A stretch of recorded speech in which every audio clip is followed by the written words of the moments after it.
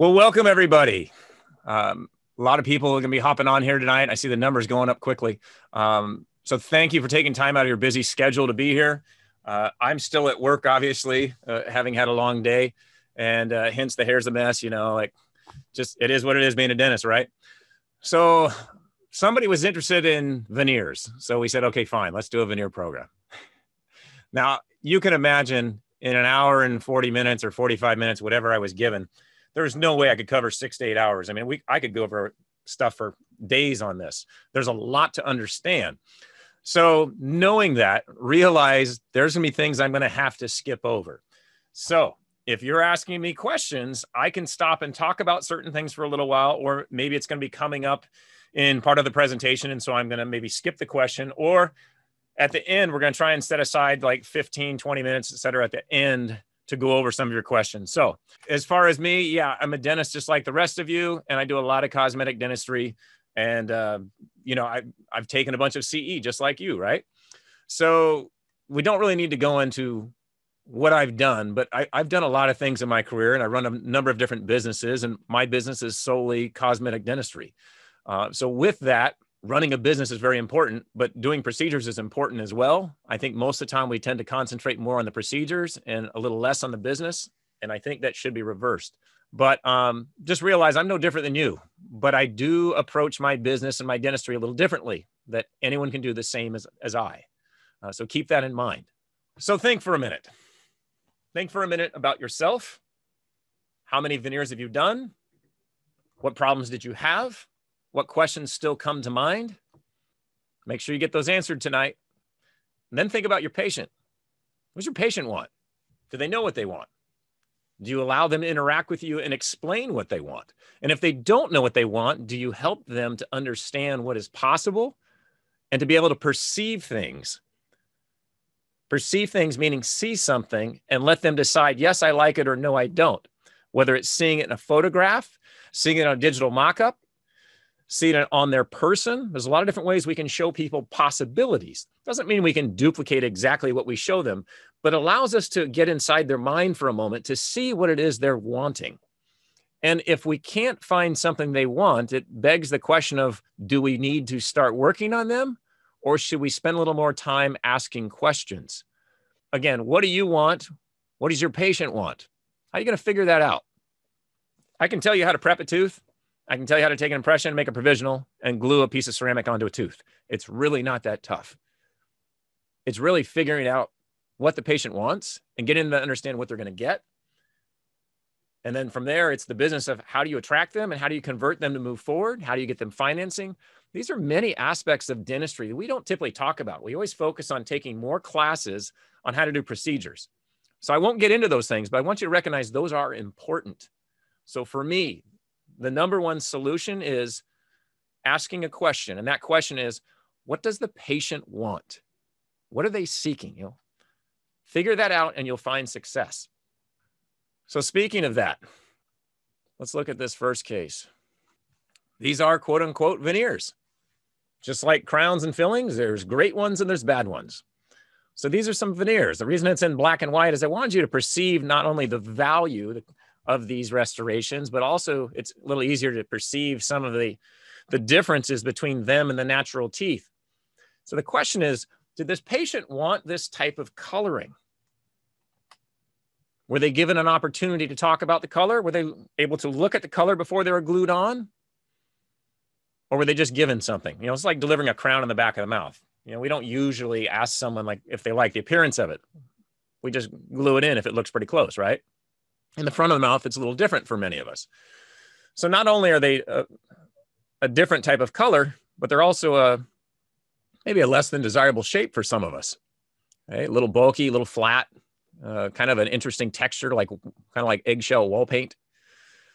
And so this patient came to me saying, hey, look, I don't like these. No one gave me the opportunity to talk about the color I wanted. Nobody allowed me to see them before they were glued on. I got this and walked out the door. And so my question is, well, again, what do you want? He says, well, I actually just want my old teeth back. I don't mind the color of my old teeth. I just had some chips and things. I said, okay, so if I can give you the same colors with all these little discolorations and white hypocalcifications, all these things, you want that? I said, pointing to his lower teeth. I'm like, look at these. You want all this? And he's like, yeah. I said, no problem. Here you go. So here's his veneers. Now I show this to other patients. They'll say, oh my gosh, those are yellow. I don't want that. And what's all this texture and translucency? I don't want any of that. Everyone's different. And yet oftentimes I see certain laboratories and certain offices that kind of do this consistent type of appearance. And that's fine if that's what the patient wants. But I think you'll find, or at least I find, patients are quite varied in what they want. And so being successful in my mind is allowing the patient to be happy and allow them to see things and explain things. And in doing so, I find we get better results as far as the happiness of the client. So again, someone that's unhappy, to change their world and give them something that's, let's say, less bulky and more aesthetically appealing is something we can do. And it all boils down to taking a little extra time to talk to them about what they want. You know, how much texture, how much translucency? Well, how do you define that? You can't. You have to show pictures. And I don't care if it's my pictures or someone else's on Instagram or wherever you want to find them, but you need photos. It doesn't have to be your work. It can be anybody's work. It can be models, you know, that are celebrities. You know, anything's possible. Just we need information to share so we can all see the same thing in front of us to decide if we like it. Because at the end of the day, you're not selling veneers. You're not selling cosmetic dentistry. You're not selling a new smile. You're selling them what comes from that. You're selling them some type of emotion. They want to change for a reason. What is that change going to do to them? That's what you're selling. Okay, so if you get them involved emotionally, you can sell them just about anything you know that you want or they want. But at the end of the day, you have to meet their needs as far as the emotional outcome. So if you don't know theirs, you may have a problem on the delivery day that they're either very unhappy or just indifferent or extremely satisfied and telling the world. I would say this is probably the most important thing to think about. But nonetheless, we'll go into the procedures. So the first thing I would tell you as far as procedures, got to have some models.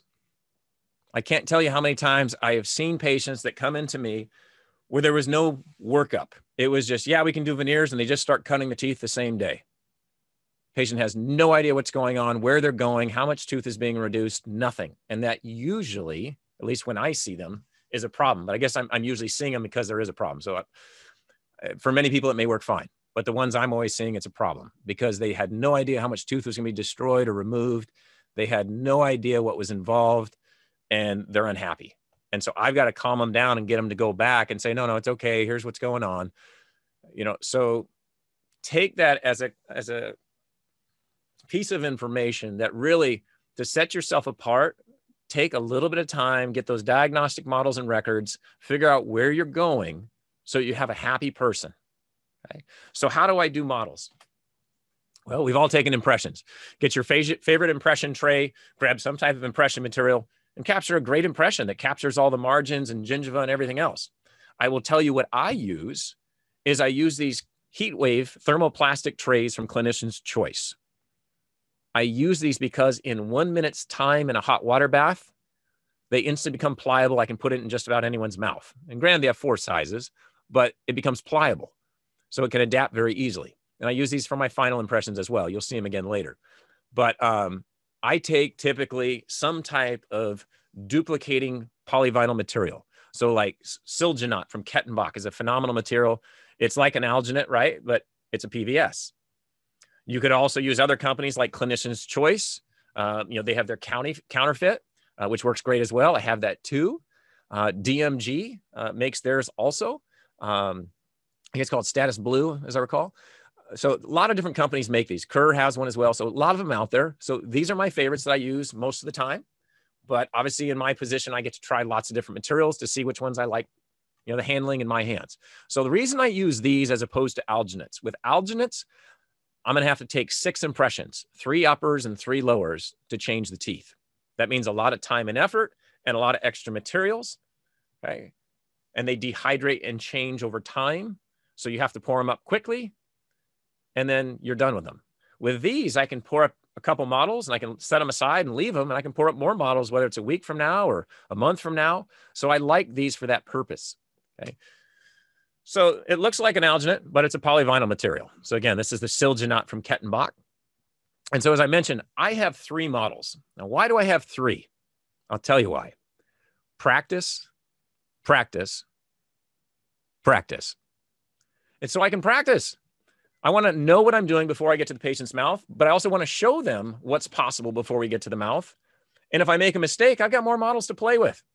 But at the same time, it comes a legal document showing where we started. It also is the ability to give something to the laboratory showing what I'm envisioning of doing as far as how I prepared the models instead of allowing them to prepare the models, where they may prepare things. And now the wax up is not to where I want it to be. I want to show them what I want to do as far as preparation and then let them wax it up. I don't like it when they prep it because usually they just destroy a bunch of tooth really quickly. And now we have a problem because the communication is off between myself and the laboratory, the thickness of the veneer and where the veneer is going to go. Now, if I need a bleach model, I've got spare models for doing bleaching as well. And obviously I'll mount these up on articulator. I'll do all this myself. And as I said, prepping the teeth, if you're not going to prep the teeth, you're missing out on learning what you're going to be doing that day. So you're going in blind, but also you're not giving laboratory information. So if you're not going to prepare it, at least write on the models, like I have in this image, saying, here's what I want you to do. Take 3/10 here, take 3/10 there, take a little gum away, narrow this tooth a little bit. Give the laboratory as much information as possible, because good information in gives you good product back. Now, with an ideal wax up, it gives you all these templates for you to make mock-ups and provisionals, but also templates for the laboratory to duplicate the wax up into final restorations as closely as we can.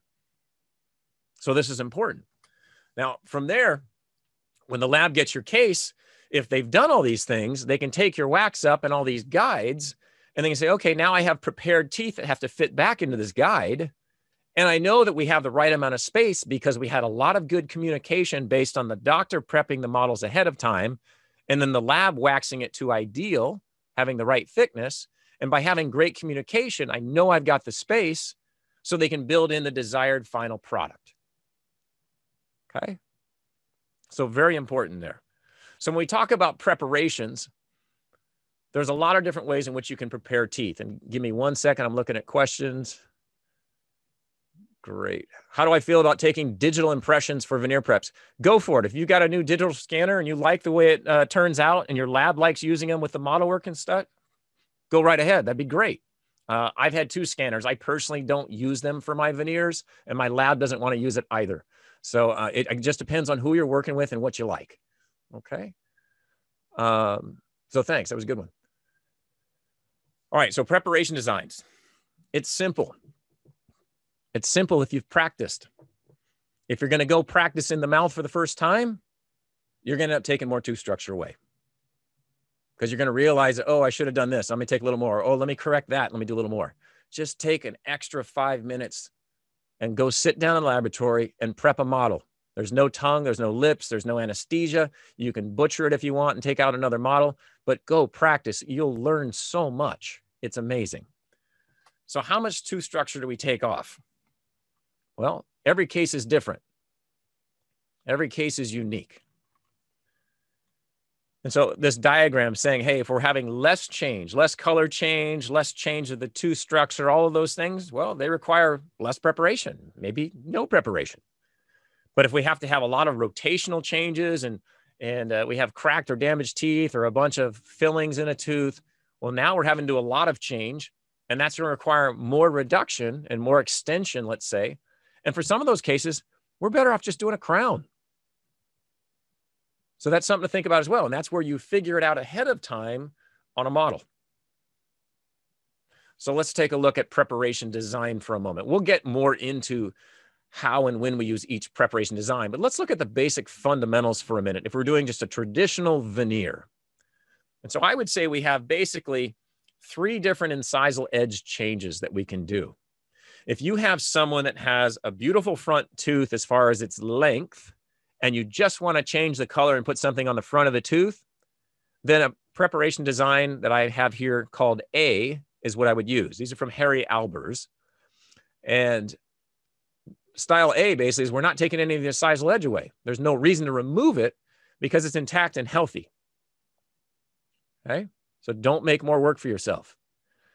Now, if we have some slight chipping or roughness on the chewing edge, and we just need the edge to look a little better, but we're not really lengthening it much, you know, just like 0.5 millimeter or less kind of thing, really small, then I would go to a B approach.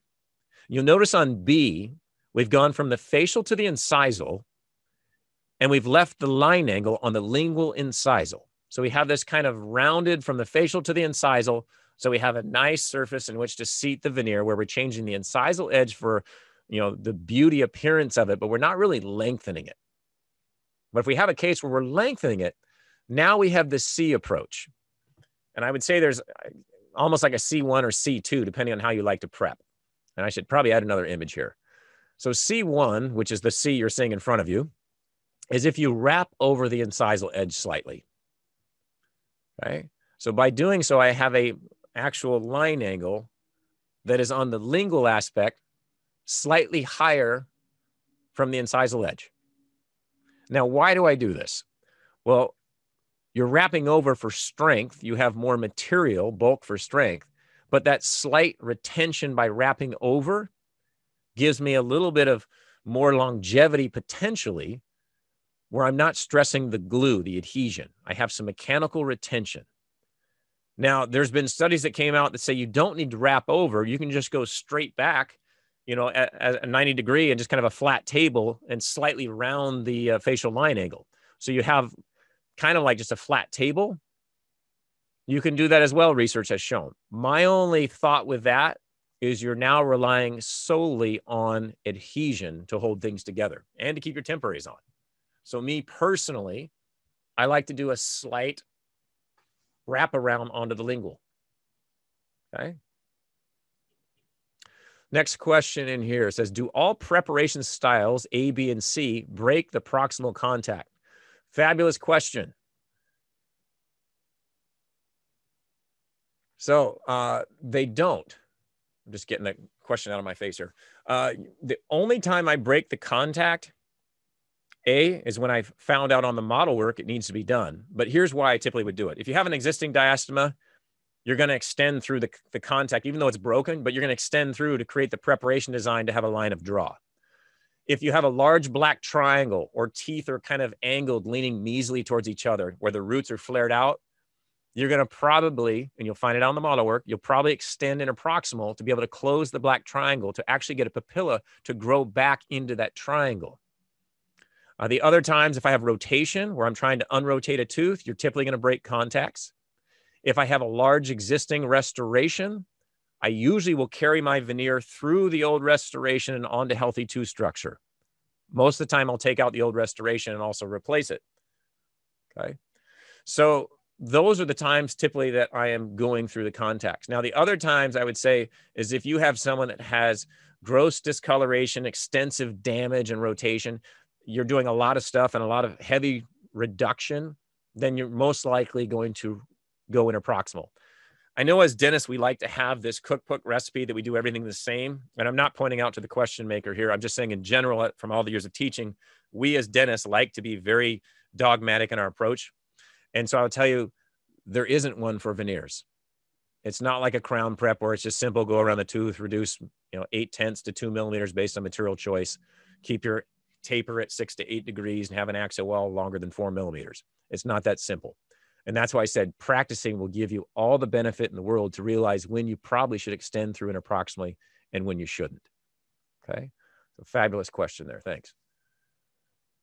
All right. So looking at these models from the side, you'll see the A, B, and C, starting from left to right, we've got A, B, and C.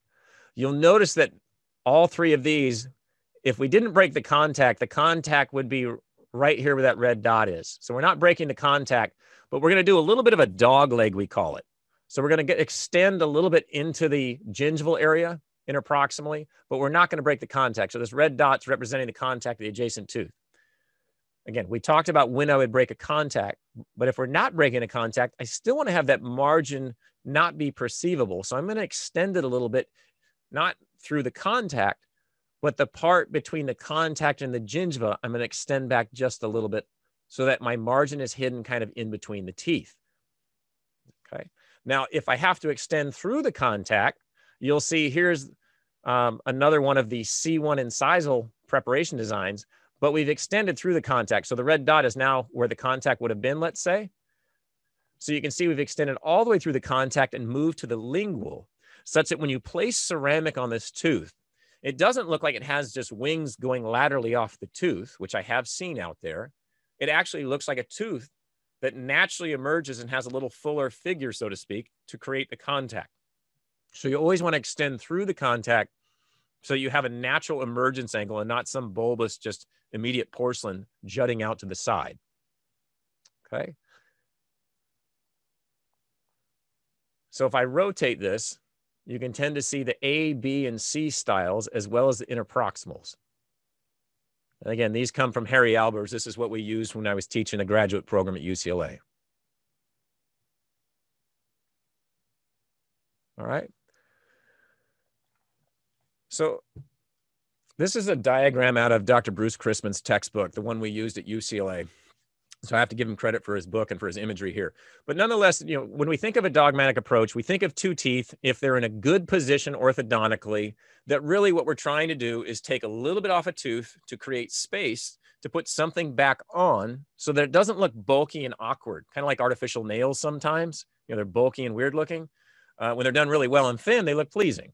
So we used to think like, okay, we're going to take off about 0.5 millimeter of tooth structure and still be an enamel and make a 0.5 millimeter thick porcelain veneer, typically feldspathic porcelain back in the 80s and 90s, right? And so you looking at preparation design, it would look something like this. We didn't break the contacts. We were just changing the surface of the tooth to create space.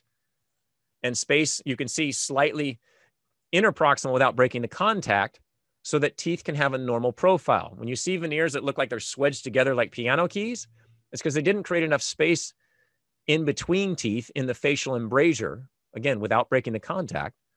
And so they get these square, funny looking teeth. So if we make space, we can glue porcelain on. Hang on, I saw another question pop up. How do you know the amount of tooth you want to remove before the wax up is complete? I'll get to that in a moment, but good question.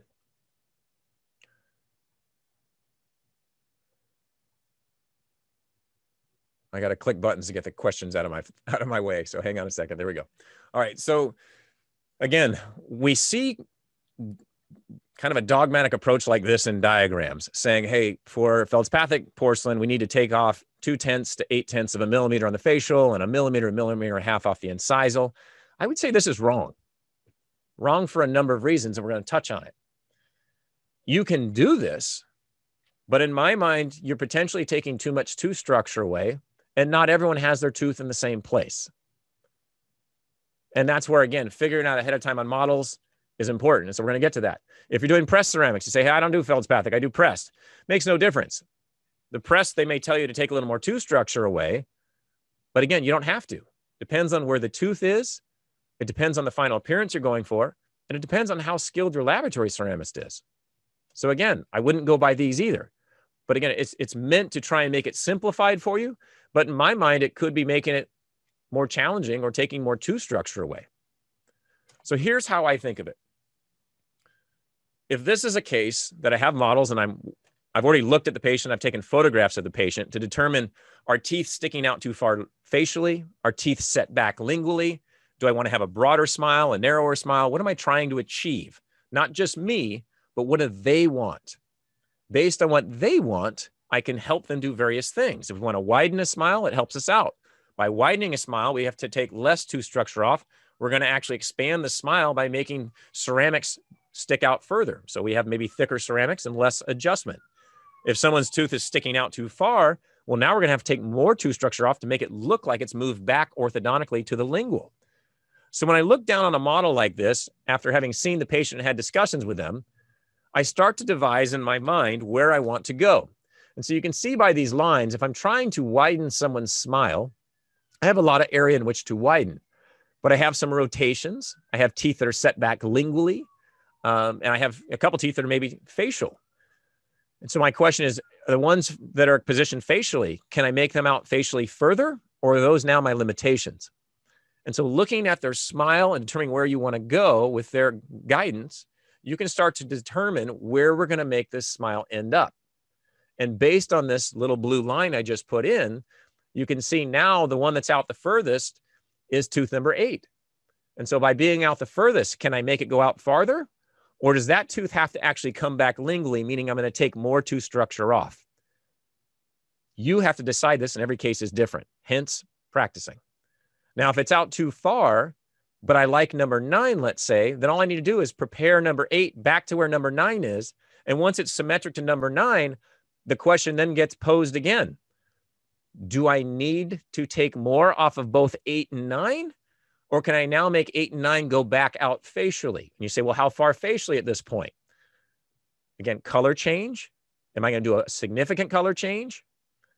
Do I need to mask out bad colors that are inherent inside the tooth? Or can I use something very thin and let some of the existing colors come through? Or do I use more of an opacious ceramic that blocks everything because the patient wants a Hollywood white smile? These are things that you consider in the materials and the appearance they want and how you're going to prepare the teeth. So you can see in walking through this, you can start to figure out where you need to take a little tooth structure off to make a tooth look like it's rotated, or bring a tooth lingually or facially. Once you've kind of harmonized where the teeth position are by taking away excess amounts, like I was just talking about, taking the excess off of number 8, once you've taken excess off and you now go, okay, now that I've got the excess off, now from here, can I wax things out facially and be happy with it? Or do I need to start taking off a couple tenths of a millimeter? Excuse me. So for your ceramic, you're typically going to want 4/10 of a millimeter for most materials. Okay, you can press things down to 3/10 of a millimeter. You can actually make feldspathic porcelains, depending how skilled you are. 2/10, 3/10 of a millimeter, pretty thin, but they're very fragile. So again, depends on where you're trying to end up is going to determine how you're preparing these teeth. But the first thing is take off the excess in a rotational case, and then do your ideal reduction based on how much needs to come off. Now, do I always take off the same amount? No. If I feel I can now, if 8 and 9 are harmonious, if I can wax both teeth out 0.5 millimeter, then I don't really have to touch the tooth at all, right? I've waxed it out 0.5 millimeter. All I got to do is put a nice finish line on the teeth so that it doesn't look like it's a press-on nail, so it actually looks like it's believable. So just a little bit of reduction on a margin, maybe a couple tenths of a millimeter is all it takes. So let's look at some examples. We talk about minimal or no prep cases. And I've done those. To be done right, you have to have a pretty skilled technician, or you have to have a tooth that's set back lingually to look, desirable. It makes it a little more challenging. I wouldn't try to do like a minimal no prep case on everybody, obviously. Specific cases will work, but it's not everybody. But I think for a lot of cases, you can do fairly minimal reduction, because even if, let's say, you take off 2/10 or 3/10 of a millimeter on a tooth, that's tiny. You could also build a tooth out facially 2/10 or 3/10, and the patient might not perceive it. So at that point, if you've taken 3/10 off the tooth and you've waxed things out facially 3/10 as well, that's 6/10 of a millimeter for porcelain. That's a lot of space, but you only took 3/10 off the tooth. So it's always this give and take, figuring out how far I can reduce the tooth and how far I can push the facial aspect out. Those determine where I put my finish lines and how much tooth I take off. So again, every tooth is different. Every case is different. So for any of my cases, first thing we do is obviously take those models, do our preparation design, do our wax up. From there, I can duplicate the wax up. I can duplicate it with a Siltec putty technique. I duplicate it with a bead line technique. And I'll tell you what a bead line technique is in a moment. But I can duplicate it in some capacity. I can then go to the patient's mouth. And this is, again, for a minimal or no prep case. I can then go to the patient's mouth, fill these over impressions with acrylic and push it over their teeth and show them what's possible in the form of a mock-up on their person. So now they can see it and go, okay, hey, is 3/10 of a millimeter thicker on your tooth or 0.5 millimeter thicker on your tooth? Is that going to bother you? Most people will say no. So it looks great. Perfect. That means we're saving tooth structure, less reduction. And this is why it's so important to practice and do the wax up. And for some cases, do these mock-ups in the mouth. So again, asking the patient, are you happy with the thickness? Are you happy with the appearance? You can then make actual depth cuts through the acrylic on someone's teeth. And by doing depth cuts, knowing how thick you want your ceramic, you may not even touch the tooth. because the acrylic on the front of the tooth may be thick enough. Let's say if it's 0.6 of a millimeter and you're only prepping 0.5, you won't touch the tooth. But for the same token, if the acrylic's only 0.2 on the front of a tooth and you want 0.5 of a millimeter of reduction for a room for a veneer, well, now you're going to end up cutting into the tooth 0.3 of a millimeter. Still pretty small. Okay. Now for these minimal or no prep cases, they typically don't need provisionals because you haven't really changed anything. Now it's nice to put provisionals on them so they can see what it's going to look like and start to get excited. But back in the 80s and 90s, we didn't even put provisionals on people, because we were doing minimal reduction. They didn't have sensitivity because we were still in enamel. Then when pressables came out, we started grinding off substantial amounts of tooth structure. And we've seen through research, the longevity on those types of veneers aren't as good as traditional veneers when you're basing them primarily on enamel. So keep that in mind also for longevity for your patient. Be careful you don't have undercuts, especially when you're doing like the C style or extending interproximally. You got to make sure that line of draw is going to work on delivery day. So that's the only other thing to be careful of. Okay. Based on color changes, you're obviously going to want to use different materials, different reduction. And so that's a whole discussion in itself, but obviously something more opaque is going to mask out colors. And if it's something very opaque, you can do less reduction. If you're trying to build in all kinds of translucency and crazy colors, you're going to have to take more tooth structure off to be able to build in those layers. Okay. So recognize based on where you're wanting to end up is going to determine how much tooth you're taking off. And that's going to go into your model preparation design. You're practicing. I throw this slide in only because we have what I would say is 4 different materials in which to create veneers out of. And so some are stronger than others. Others are weaker. All of them can have great physical properties once laminated to the tooth structure. And they can also have, great aesthetics based on who's implementing them and how good their skill is. If you have someone that's, like a heavy grinder and they've worn off like 3 millimeters off the incisal edge, probably not going to go with feldspathic porcelain unless we're changing their bite function or, kind of doing a full mouth rehabilitation where we've changed kind of the whole schematics of things. That'd probably be the only time I would use that for a case where I'm trying to rebuild lost function. Obviously, if someone's missing function because they've destroyed things, we're typically going to want to have more strength. And so jumping into the lithium disilicate type of materials or even into potentially some of the modern translucent and multi-layered zirconias. I point these out because we don't have time to go into material properties so much, but recognize you have different materials with different strength properties that really only come into play when you're starting to lengthen a tooth. If you're just putting glass on the front of the tooth, it doesn't really matter to some extent because once the glass is laminated onto the front, it's the same as glass on a countertop. It doesn't really have the ability to be broken unless a traumatic accident occurs. It's really the only time you need that strength is when you're lengthening a tooth. And so if you're lengthening a tooth based on their function, you probably want to gravitate towards something that's stronger. And at the same time, you probably want to get them to invest in an insurance plan, meaning an occlusal guard, right? So one of the materials I like to use when we're talking about lithium disilicates, and I know everyone likes to talk about one particular brand out there, but I kind of like GC America's product personally. And so the lithium disilicate product that they have, the Lisi press and the Lisi veneering ceramic, is the materials that my ceramist use that I think are phenomenal. And granted, he's a great ceramist. He can make everything look good. But I think the colors on these are amazing. So if you've been using Emax or Impress and things all these years, that's great. Keep using them. But this is a different lithium disilicate than many of the, the Impress materials that we've all seen and have great results out of. Just another product out there. So it's just like another pair of denim jeans, right? Just a slight different twist that I think has some phenomenal color properties. So I throw this out because people usually ask, what do I use? It's not always what you use. It's whose hands are using the product too. So nonetheless, some phenomenal things can be made. All right, so preparation design. I think we hit on it a fair amount, but we're going to go a little deeper for a moment here. Here you can see the A, B, and C styles again. And so you can see that C style isn't really going over a lot. So it's not that you have to make some weird squared off edge and go way up the back of the tooth. It's just enough to give it a little mechanical resistance form and retention so that when a patient is functioning, you're not relying solely on glue. And let's face it, we know glue, adhesive resins, fatigue with time. And so I would rather not have something fatigue. I'd rather have it be strengthened by the ceramic so it can have better longevity. Okay. So preparation reduction. A lot of different companies have reduction burrs out there, whether it's Brasseler, Comet, Axis, you name it. Hey, if you use these, that's great. If you like the way they work, that's fabulous. I would tell you, for me, I don't use any of these.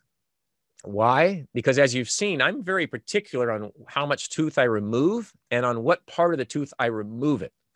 These tend to be very dogmatic in their approach. And you'll see on the far left where it says, hey, at the gum line, you only want 3/10 or 4/10 of a millimeter. At the middle third, you want 8/10 to a millimeter. At the incisal third, you want 1.1 to 1.3. I would disagree. If that tooth is rotated facially, I'm going to take way more off at the facial and significantly less at the gum line. For the same token, if the tooth is set back lingually, I don't have to take much of anything off. And so I feel like these are misleading, that it's almost like we're blindfolded and we can just use this. So I tend to use something different. So what do? If I'm trying to take off 1/10 of a millimeter, I need a tool that gives me that capability. And so Lasco, probably a burr company you've never heard of, Lasco is out of Los Angeles area. And I was turned on to them back at UCLA, and they make these phenomenal depth cutting burrs. It has a safe barrel. The safe barrel, and I'll point to it here. Safe barrel is this area right in here that it can't cut. It just rests on the tooth structure. So you have the shank come down to a safe barrel, and then you have this diamond coated disc. So the disc can only go in until it bottoms out onto that smooth barrel. It usually leaves a black scuff mark on the tooth or the acrylic because the carbide just leaves that black mark when it scuffs something. So these, as you can see on the far right, go from 2/10 of a millimeter all the way down to 7/10 and then jump to a millimeter. I can be very precise, as far as how much tooth structure I'm going to take off. And so doing that becomes very critical, because if your lab thinks you're taking off 7/10 and you're taking off 3/10, you're going to be in trouble when it comes time to make a temporary and do final restorations. So there has to be better communication. So let's look at how these are used. Here we have a case. We're going to do our preparation design. So we have to make our depth cuts. Not really going to go into the A, B, and C style here, but think about your edge designs. You can see someone obviously got some wear in here, but I'm going to go in with this Lasco depth cutting burr. And when I make these depth cuts, I usually put 3 across the facial. And so as I put 3 across the facial, you'll start to see these little black scuff lines. That's because the barrel is resting on the tooth. Now, it won't make a scuff mark everywhere, but it will make a scuff mark pretty well most of the tooth that you're touching. Okay? But I'm not trying to force this. If I didn't get a scuff mark, that's okay. But I'm just trying to rub along gently on that tooth structure and cut a perfect depth. And this, allows me to do so. So then after I've made these depth cuts, and you can use this on the incisal edge too, but after I've made these depth cuts, I then connect these 3 planes. Do I use the same burr? No, I could potentially use 2/10 of a reduction on the facial at the gum line. I could use a 5/10 in the middle third, and I can maybe use a 3/10 towards the incisal. Because all these burrs have different depths of cutting ability, it gives me great variability. So just because I showed this purple one doesn't mean I use it across all the teeth. Because the teeth have different positional changes, I may vary that. So, great question. The question is, so since all 3 preparation designs do not extend lingually, the occlusion would not matter as much. You're absolutely right. You're absolutely right. And so you bring up a great point. Anytime I'm prepping teeth, I stay out of the occlusion, right? As soon as you go into the occlusion, now you have problems. Don't wrap it around onto the lingual where you're going to be into removing a functional stop and their bite is altered, or putting your margin in a place that it's going to get traumatized from, occlusion. Try and keep your margins out of occlusion wherever possible. The only time you're really going to have any issues is functional movements being, protrusive and lateral excursives or nocturnal bruxism, right? So yeah, by all means, keep it out of function wherever possible. And that's where if you have this on an articulator, when you're practicing preparation designs, you can realize where you're going to need to stop the day you go into the mouth. Because some people want to protrude, but their occlusion keeps them, into a bite position that doesn't allow them to do so. You take away that functional stop and all of a sudden they can move forward. The whole bite just changed, right? And now you got a whole can of worms you got to deal with. Or if you recognize it ahead of time, maybe you want to equilibrate them before you start the veneer process.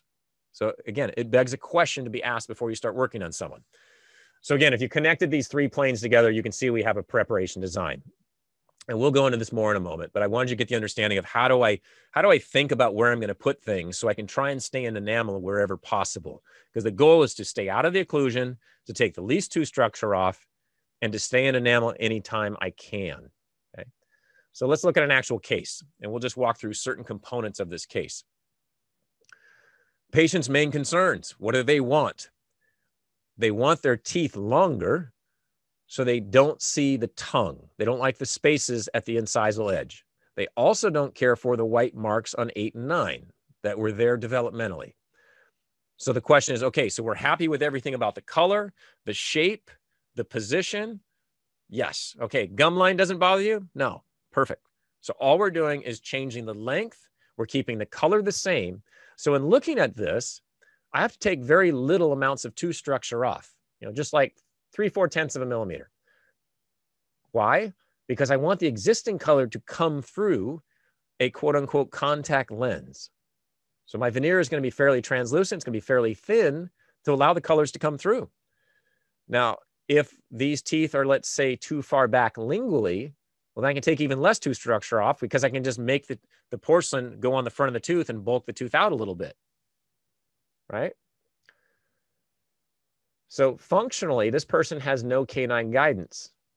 They have group function until they finally make contact. So I'm actually going to take the canines and lengthen them, but I don't need to reduce anything for this particular case. Now, I would say if you want to put a very small finish line on there, please do so. It makes the ceramic's job a little easier. It makes your job during cementation easier that you're not trying to finish a porcelain margin. But these are kind of unique because I call them contact lenses. And not only are they very thin, but we only put it on the mesial of the canines. So it's literally a half veneer.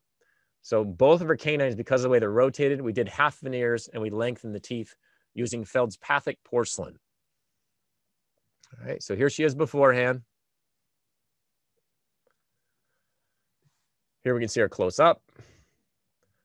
So we take our models.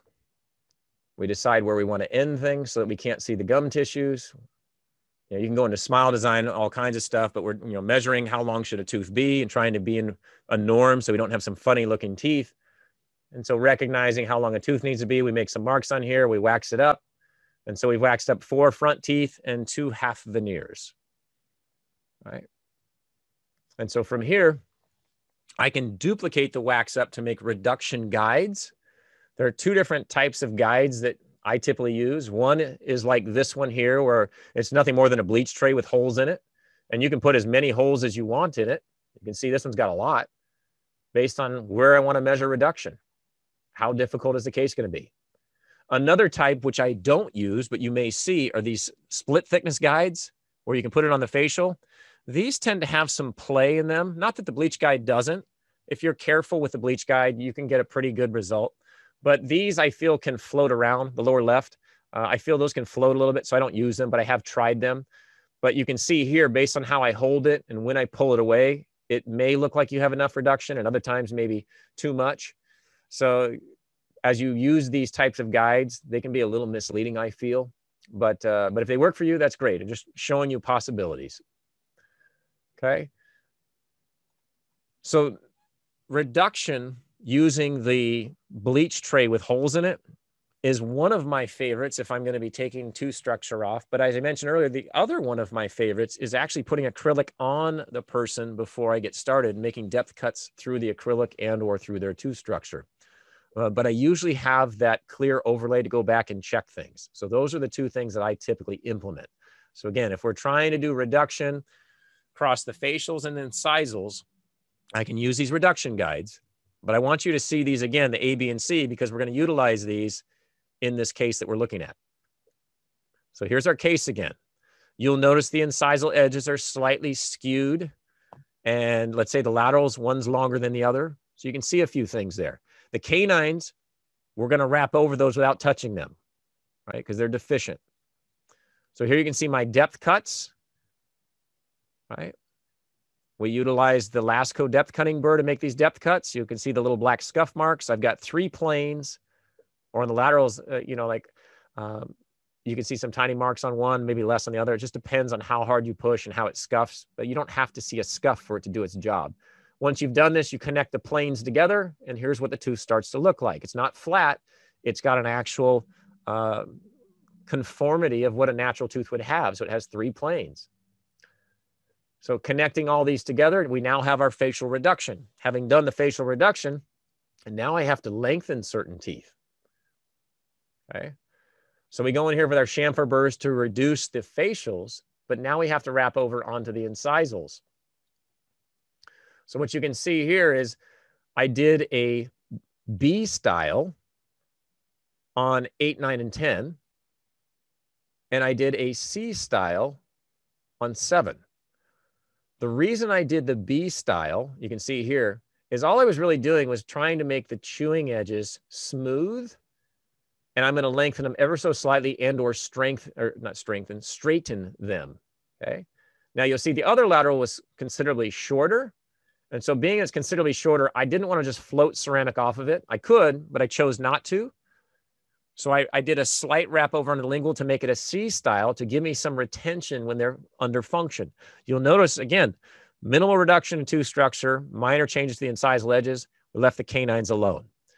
If you have someone that shows the gum line and you're making a color change where you want the margins to be at the gum line or slightly higher, by packing a cord, you can get the gums to move up about 0.5 millimeter.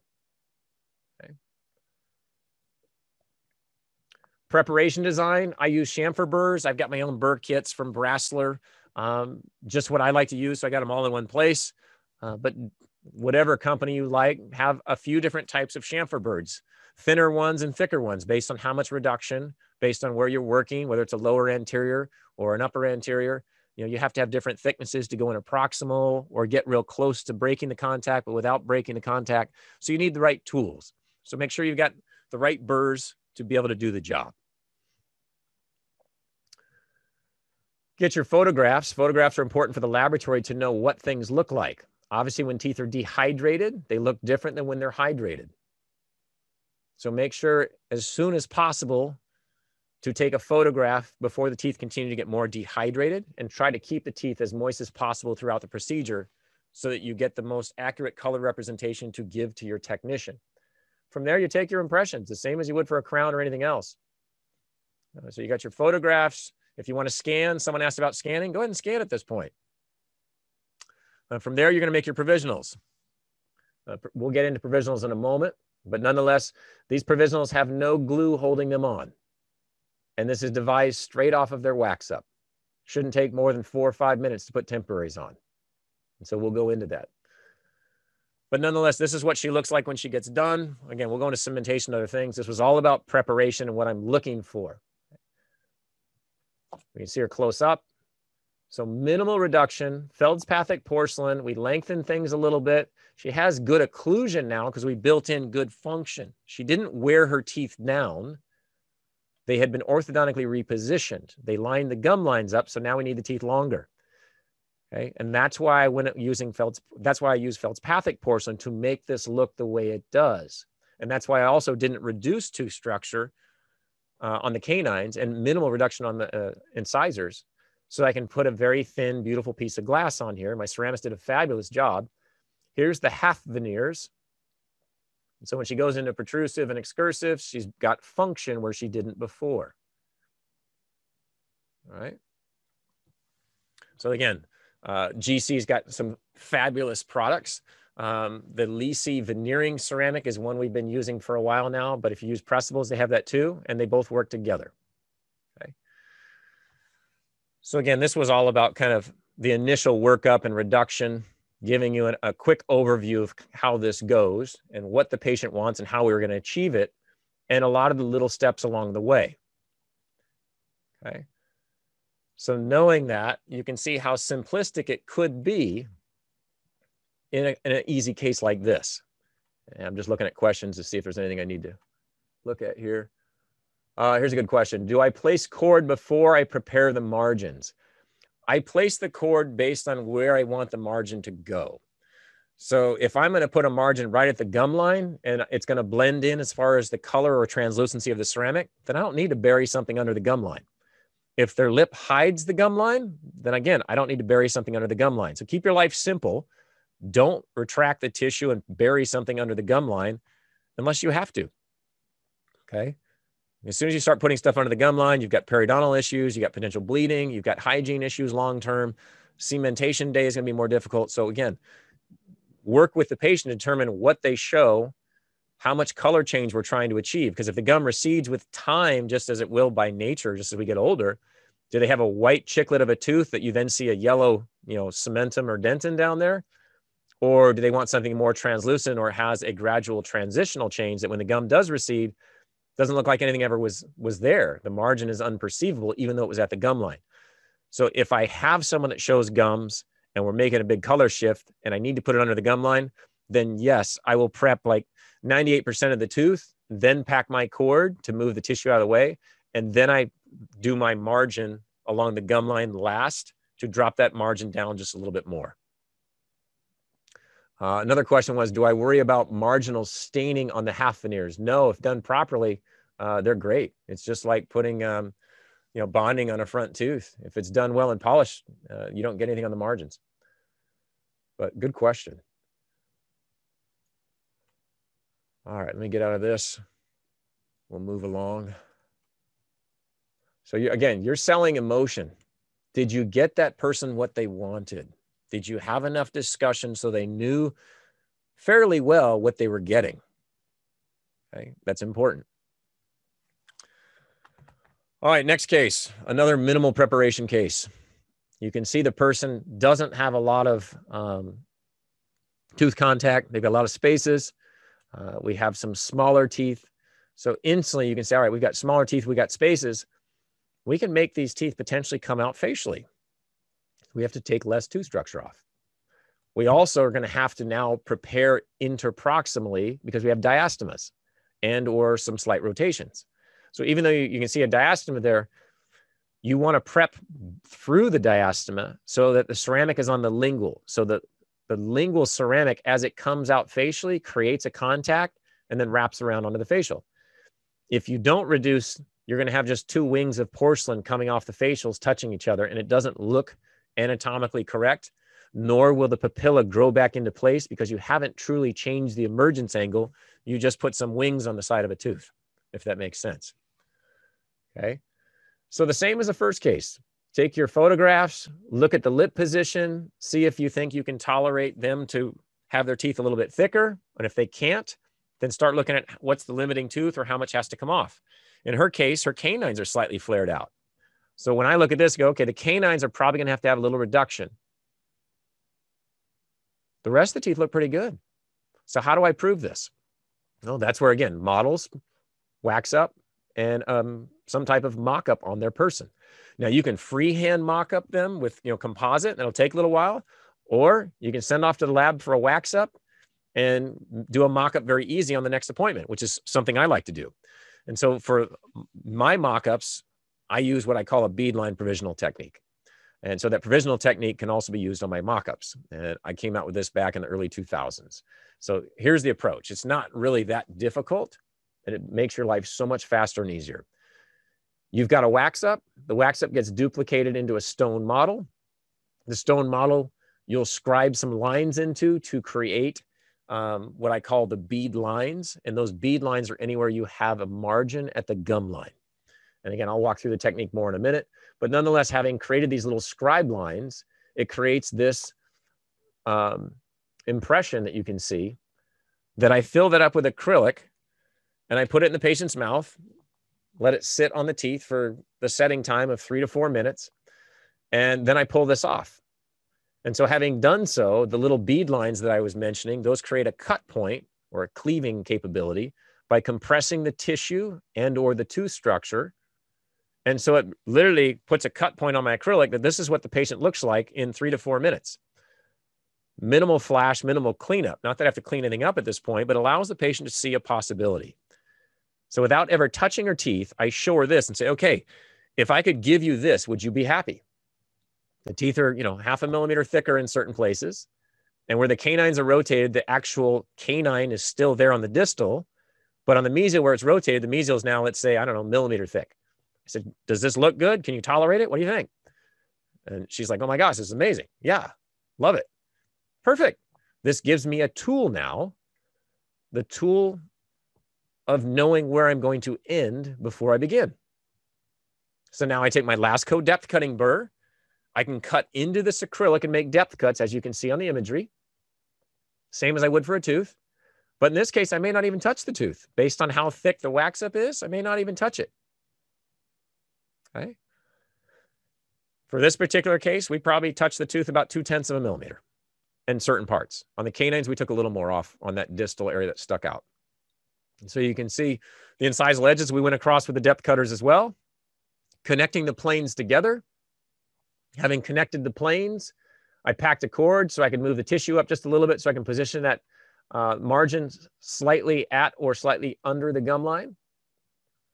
Took photographs for the lab, took my impressions. Minimal reduction. Now she gets to leave with provisionals. Here's the provisionals. Another 4 minutes to create provisionals and she's out the door. And don't worry, I'm going to talk about how I do provisionals. But nonetheless, you can see that the provisionals look just like the mock-up and it looked just like the wax-up as far as the shape. Now the color is slightly different. I used, based on the initial color of the provisional material I used, I said, so what do you think? Is this color going to work? And she says, no, can you go a little whiter? I said, no problem. So I'm doing color assessment. I used a B1 provisional material when I did the mock-up. And then when I cut that off, she said, no, I think I want to go a little whiter. I said, no problem. Let's look at a little whiter. So here we have a bleach shade.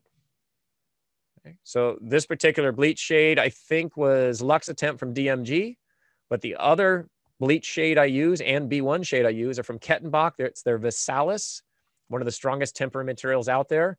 Really nice coloring, good handling, just like most, but they're slightly different colors. Based on what color I'm shooting for, I may pick one versus the other. One's a little bit lighter, the other one's just a hint warmer. So she looks at this and says, oh yeah, this color is really nice. I like this. I said, okay, no problem. You know, she decided to call me back a couple of days later. You know what? Let's go just a hint whiter. I said, no problem. We can do that. And so in her finals, having seen 2 different shades of acrylic, she decided to go a little bit whiter. Here's her finals.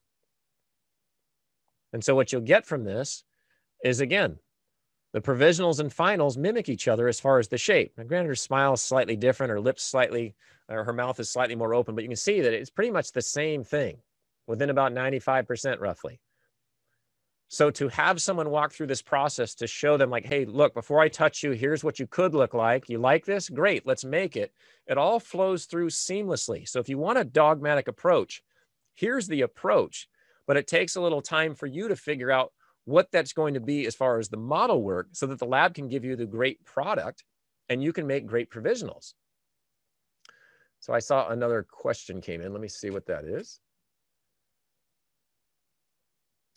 In attrition cases, do you recommend veneers or crowns? You know, really it's case by case. It's hard to say because if someone's got a lot of damage and wear, I might be opening, well, as most people would say, opening the vertical. I might be repositioning the jaw and creating vertical. There's a lot of variables. So it's a case by case thing. Another question is, why not take the shade before starting the preparation? That's a good one. Yeah, so I have photos beforehand. And if we're looking at shade communication where the patient can go to the lab, I like the lab technician to be able to see their teeth if they're trying to truly match their teeth. But what I was showing you in the imagery, and I didn't say it well enough, so thank you for correcting me so I can go back and highlight it, is the reason I take a preparation photograph at the beginning, well, let me take it back. I take my photograph when I get done preparing the tooth structure so the lab can see the prepared tooth, which is different from the tooth when it has the enamel on it. Okay, so as you reduce tooth structure, the color is going to look different. So what I was showing you in that photograph was, call it the prepped tooth color or the stump color, whatever you want to call it. And that's why I'm saying try not to let it dehydrate. But if you're just trying to match the adjacent teeth, yeah, that works fine. You can take that picture at the beginning. But the lab technician needs to know and be able to see what's underneath to know how translucent he can make his ceramic to allow underlying color to come through or to mask it. All right. Let's see. What was another question that came in?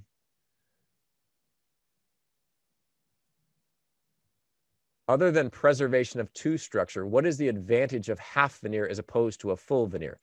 That was the whole purpose for me, was preserving tooth structure. If that was my daughter in the chair and I can save her tooth and never touch her tooth and just glue something to it, that's what I'm going to do. And that's what I'm going to do for every patient that walks through my door. Could I have ground off more tooth structure towards the distal of that tooth where it was, flared out to make space to put ceramic on? Certainly could have. But my lab technician is skilled enough to be able to put a half veneer on there. By all means, yeah, I'm going to do that. And should it ever fail, no problem. I've got the whole tooth underneath still that's never been touched.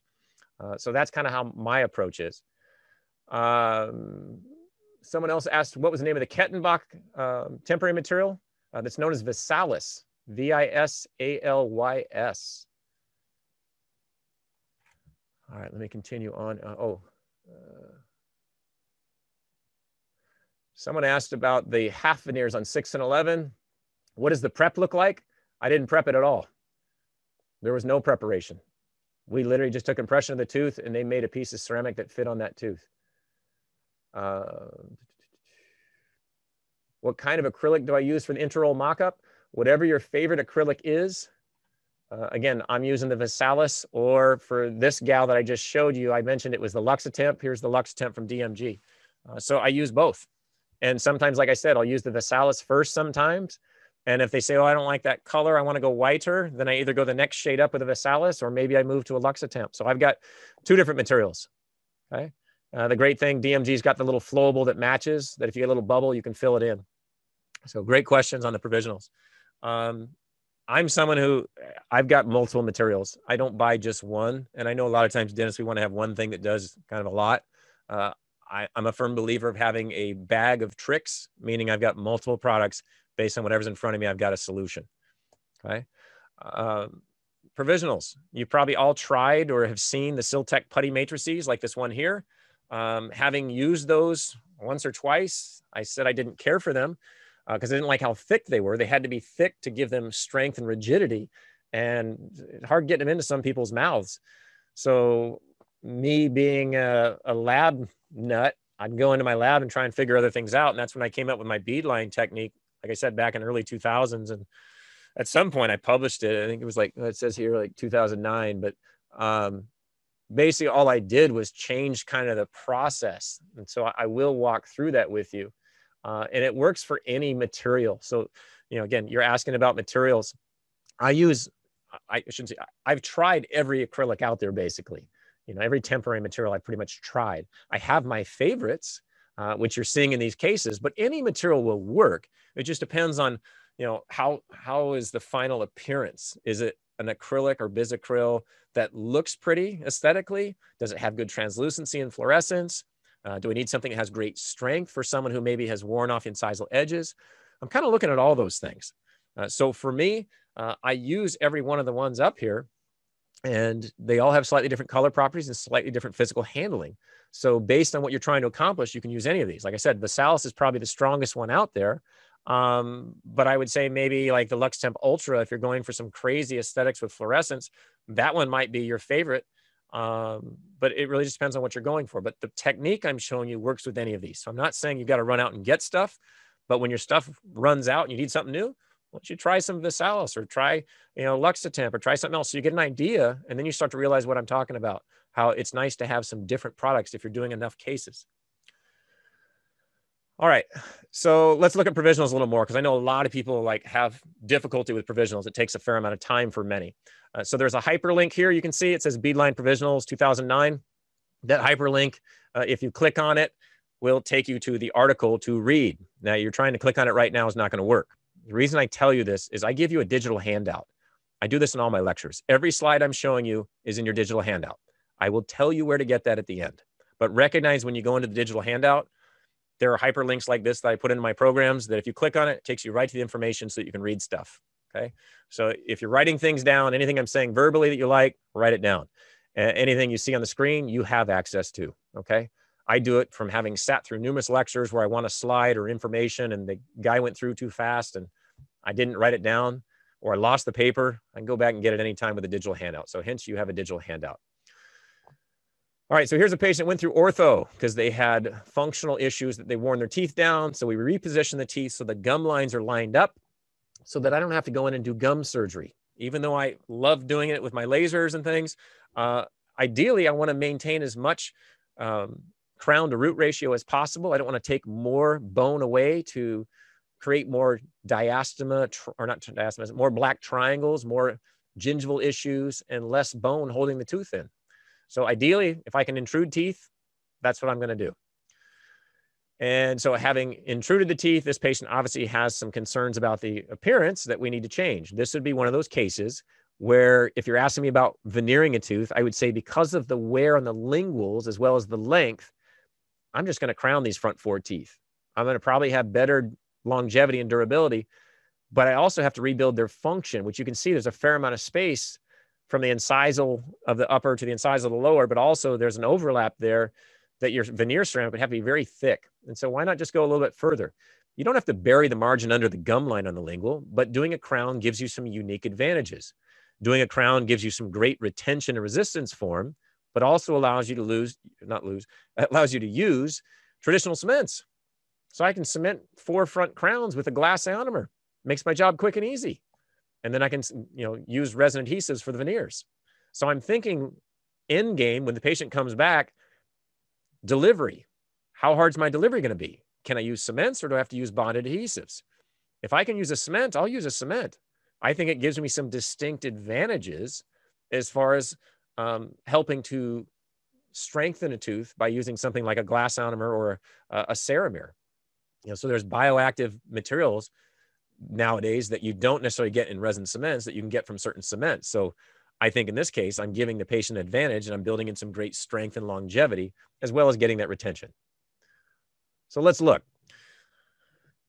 Took models, did a wax up, duplicated the wax up. We've said it now numerous times for every case. So I practiced my preps, I sent it to the lab, they did the wax up, got it back, duplicated it, or had the lab duplicate it. I now make my bead line over impression, which I talked about previously, but I didn't show you exactly how to do it. Here's where you get to see it. I take any type of sharp instrument. I've got discoid cleoids here. Use a gold foil knife, Bard Parker, whatever you want to use. But you're trying to scribe a line, a 0.5 millimeter to 1 millimeter, into the tissue and the tooth at the same time. So you literally go right where your margin is going to go on the gum line and you scribe a line. It's real easy. So for this case, because it's crowns, I'm going to scribe on the facial and the lingual for the 4 anterior teeth. I'm going to scribe a small line right here at the gum line. I'm going to extend up interproximal. Again, not breaking the contacts or anything, but I'm going to get that papilla that goes up interproximal right in here. And if my Bard Parker knife gets in there, I'm going to use that. If the cleoid can get in there, then I'll use that. It just depends on how much space I have. So I'm not really trying to take tooth away here. I'm trying to take the papilla away. Okay, so I'm making a little line around each tooth. Now, I'm going to define my wax up by taking a knife, Bard Parker, 15 blade, whatever you got. I'm not cutting away necessarily stone. I'm just cleaning out any little debris to make the interproximal region slightly more defined. Okay? If you're cutting this, you will find you have individual temporaries and they break off more easily. I'm not trying to break the contacts. I'm just cleaning out any stone debris in here. Okay? There's a distinct difference. So just run it through once, barely take anything off just to make sure it's defined. Because you want the acrylic of every tooth connected because you get strength by all the temporaries connected as one. Okay? So here's the bead line over impression. So you'll notice based on how I scribed, I'm creating these little triangles that go interproximal. I didn't break the contact. They just extend up into the interproximal area. They're very defined. At the gum line on both the facial and the lingual is the bead line that I scribed. So I made an indentation into the model, which creates a positive on the over impression, which allows me, when I place it in the mouth, to put pressure on the tooth and tissue to cleave the material. So I have virtually no cleanup. It's literally just a big dollop of acrylic separated from the acrylic on the tooth. Now, the one other thing I started doing, you'll notice here, and I'll turn my flashlight on here. You'll notice this is fairly flat. The reason I make this flat and I extend it almost right on top of the margin is so when I press this firmly in the patient's mouth, I mean firmly. So when I try this in for the first time before putting acrylic in it, I try it in just to make sure I line things up. How do I line it up? I know that in between the front 2 teeth, I put a little mark. I cut a little line into the impression material so I know where to line it up. I place it into the mouth to make sure I can get it in easily. And also so the patient perceives how I'm going to push this in. So gradually I'm putting firmer and firmer pressure. And if the patient's like 100 to 150 pounds, I'm going to tell them like, you're going to slide up my chair probably half an inch to an inch when I'm pushing on this. So it's not a fast thing. It's just gradual, consistent pressure. And the reason I do this, I'm trying to seat this firmly to get it all the way down. So if there's any excess, let's say on a tooth I didn't prepare, or any excess on a lingual of a tooth that's getting a veneer, that acrylic is as thin as possible. And that these marks that I made, these bead lines, are going to cleave the material right where I want it. If I don't seat it properly, those cleave lines are going to be in the wrong point. So hence I test it ahead of time and I'll let the patient know how we're going to do it. So let's take a look. Here's our teeth. Here's our preps. Again, get your photograph so the lab knows what's underneath to allow them to use either a translucent or more opacious ceramic to let colors blend through. I talked about using that bead line technique. So I tried it in already, took it back out, loaded it with my bisacryl, placed it firmly, and then I'm holding it in place. If the set time says 3 minutes, I'm typically going to hold it an extra minute because I want it actually to shrink down and tighten on those teeth. If I pull it out when the manufacturer suggests when to pull it out, it might not have shrunk down as tightly, allowing you to retrieve it and cut the excess off and then go back and cement it in place, right? That's what we do for a crown. We don't want to get caught in the undercuts. So for these, I want it to lock on. So the teeth are dry, and I put this in the mouth, and the acrylic shrink wraps to the teeth, and I leave it alone. I don't pull it off to put cement in. It is literally shrunk wrapped to the teeth. Mechanical retention from adjacent teeth hold it in place. This particular one, if you have a good wax up and a good model, and you have a good impression of that model that's been modified, all of the characteristics in your overimpression get transferred onto the teeth. So if you have some primary anatomy in the tooth structure, all of the embrasure shapes and sizal edges, all of these things you can duplicate extremely well, as you can see here. This, I will tell you, is probably one of the best ones I've ever had. But even the last case you saw was pretty phenomenal too. I kid you not, this case right out of the box looks like this. Did not polish it, did not touch it. Walked away. 4 minutes. My assistants are always dumbfounded. When I get a new assistant, they're like, whoa, how did you do that? Like, that is crazy. It's too easy. Okay. Make your life simple. So here it is from the lingual. Again, if you scribe it right, no cleanup. Now you may have to spot the bite potentially, because now you've got occlusion on those 4 incisors. But if the wax up is good and your model works good on an articulator, you won't have to. So here's what she looked like. Okay, big difference from where she came in. So that's how I do my provisionals. I do that for all of my cases. Now, let's say, for example, we have, let's say a minimal no prep case. If I have minimal or no prep, I really don't have to put anything on. But like I said, I will, just so that someone feels good, and sees where they're going. But I tell them ahead of time, if you knock it off because it's not glued on, you don't need to come back. If you want it put back on, I'll certainly oblige and help you out. But recognize we didn't take anything off, or very minimal. So there's not much to hold it on. Now, I know in the past, like when we used to freehand temporaries and we'd have to spot etch the tooth and put a little bonding agent on there, you could still do all those things, but it means taking more time. It also means you have to go back and actually reduce that part of the tooth structure that you infused with resin. I choose not to have to do all that. It's pretty rare I have a temporary come off. You'd be amazed how strong some of these temps are just being held on mechanically. Not sure why I put that photo there. Someone usually asks if you've got deep preparations or cavities or an existing filling. And I don't know if that one came up yet, but there's a lot of questions obviously coming in. I will get to them at the end if I didn't get it now. With veneer temps, how do you take them off? I will show that in a moment. So I'm going to get rid of that question. Okay. So let's talk about someone who's got a filling or a cavity. Obviously, if your preparation design removes the filling and the cavity and you don't have that big of a defect, leave it alone, because that defect will get filled in with your resin cement the day you put the veneer in. It also may help hold your temporary in slightly because it's a slight undercut, right? So it just depends on how much is gone. But obviously, the deeper you go into the tooth, the more risks of sensitivity. But also, if you have a big composite there, you don't want to leave some huge defect and plan on putting a bunch of resin cement in there. So typically what I'm doing is I'm going back in with usually a resin modified glass ionomer. Occasionally I'll use a flowable, but usually I'll use a resin modified glass ionomer. They have better color stability, less risk of sensitivity, less micro leakage over time. They just have a lot of benefits, not to mention releasing fluoride to help strengthen the tooth.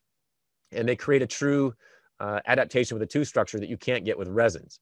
So that's why I use them. And so just to go into it briefly, I throw in extra slides here because if you want to go back and read the slides and use the digital handout, this tells you my mentality of why I use things. And it talks about how there's a release of calcium phosphate ions to strengthen the tooth and create a different type of bond, a true chemical bond versus micromechanical, all these wonderful benefits that glass ionomers have to offer. If you look at them underneath, class 2 restorations under composites, they do dye penetration studies. We obviously know that resins leak more than glass ionomers through all the research over the years. I mean, that's the problem with resins, is they do leak and break down with time.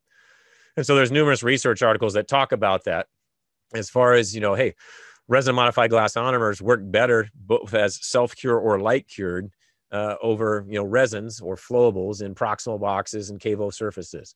So they just provide a better seal. It's a uniquely different product.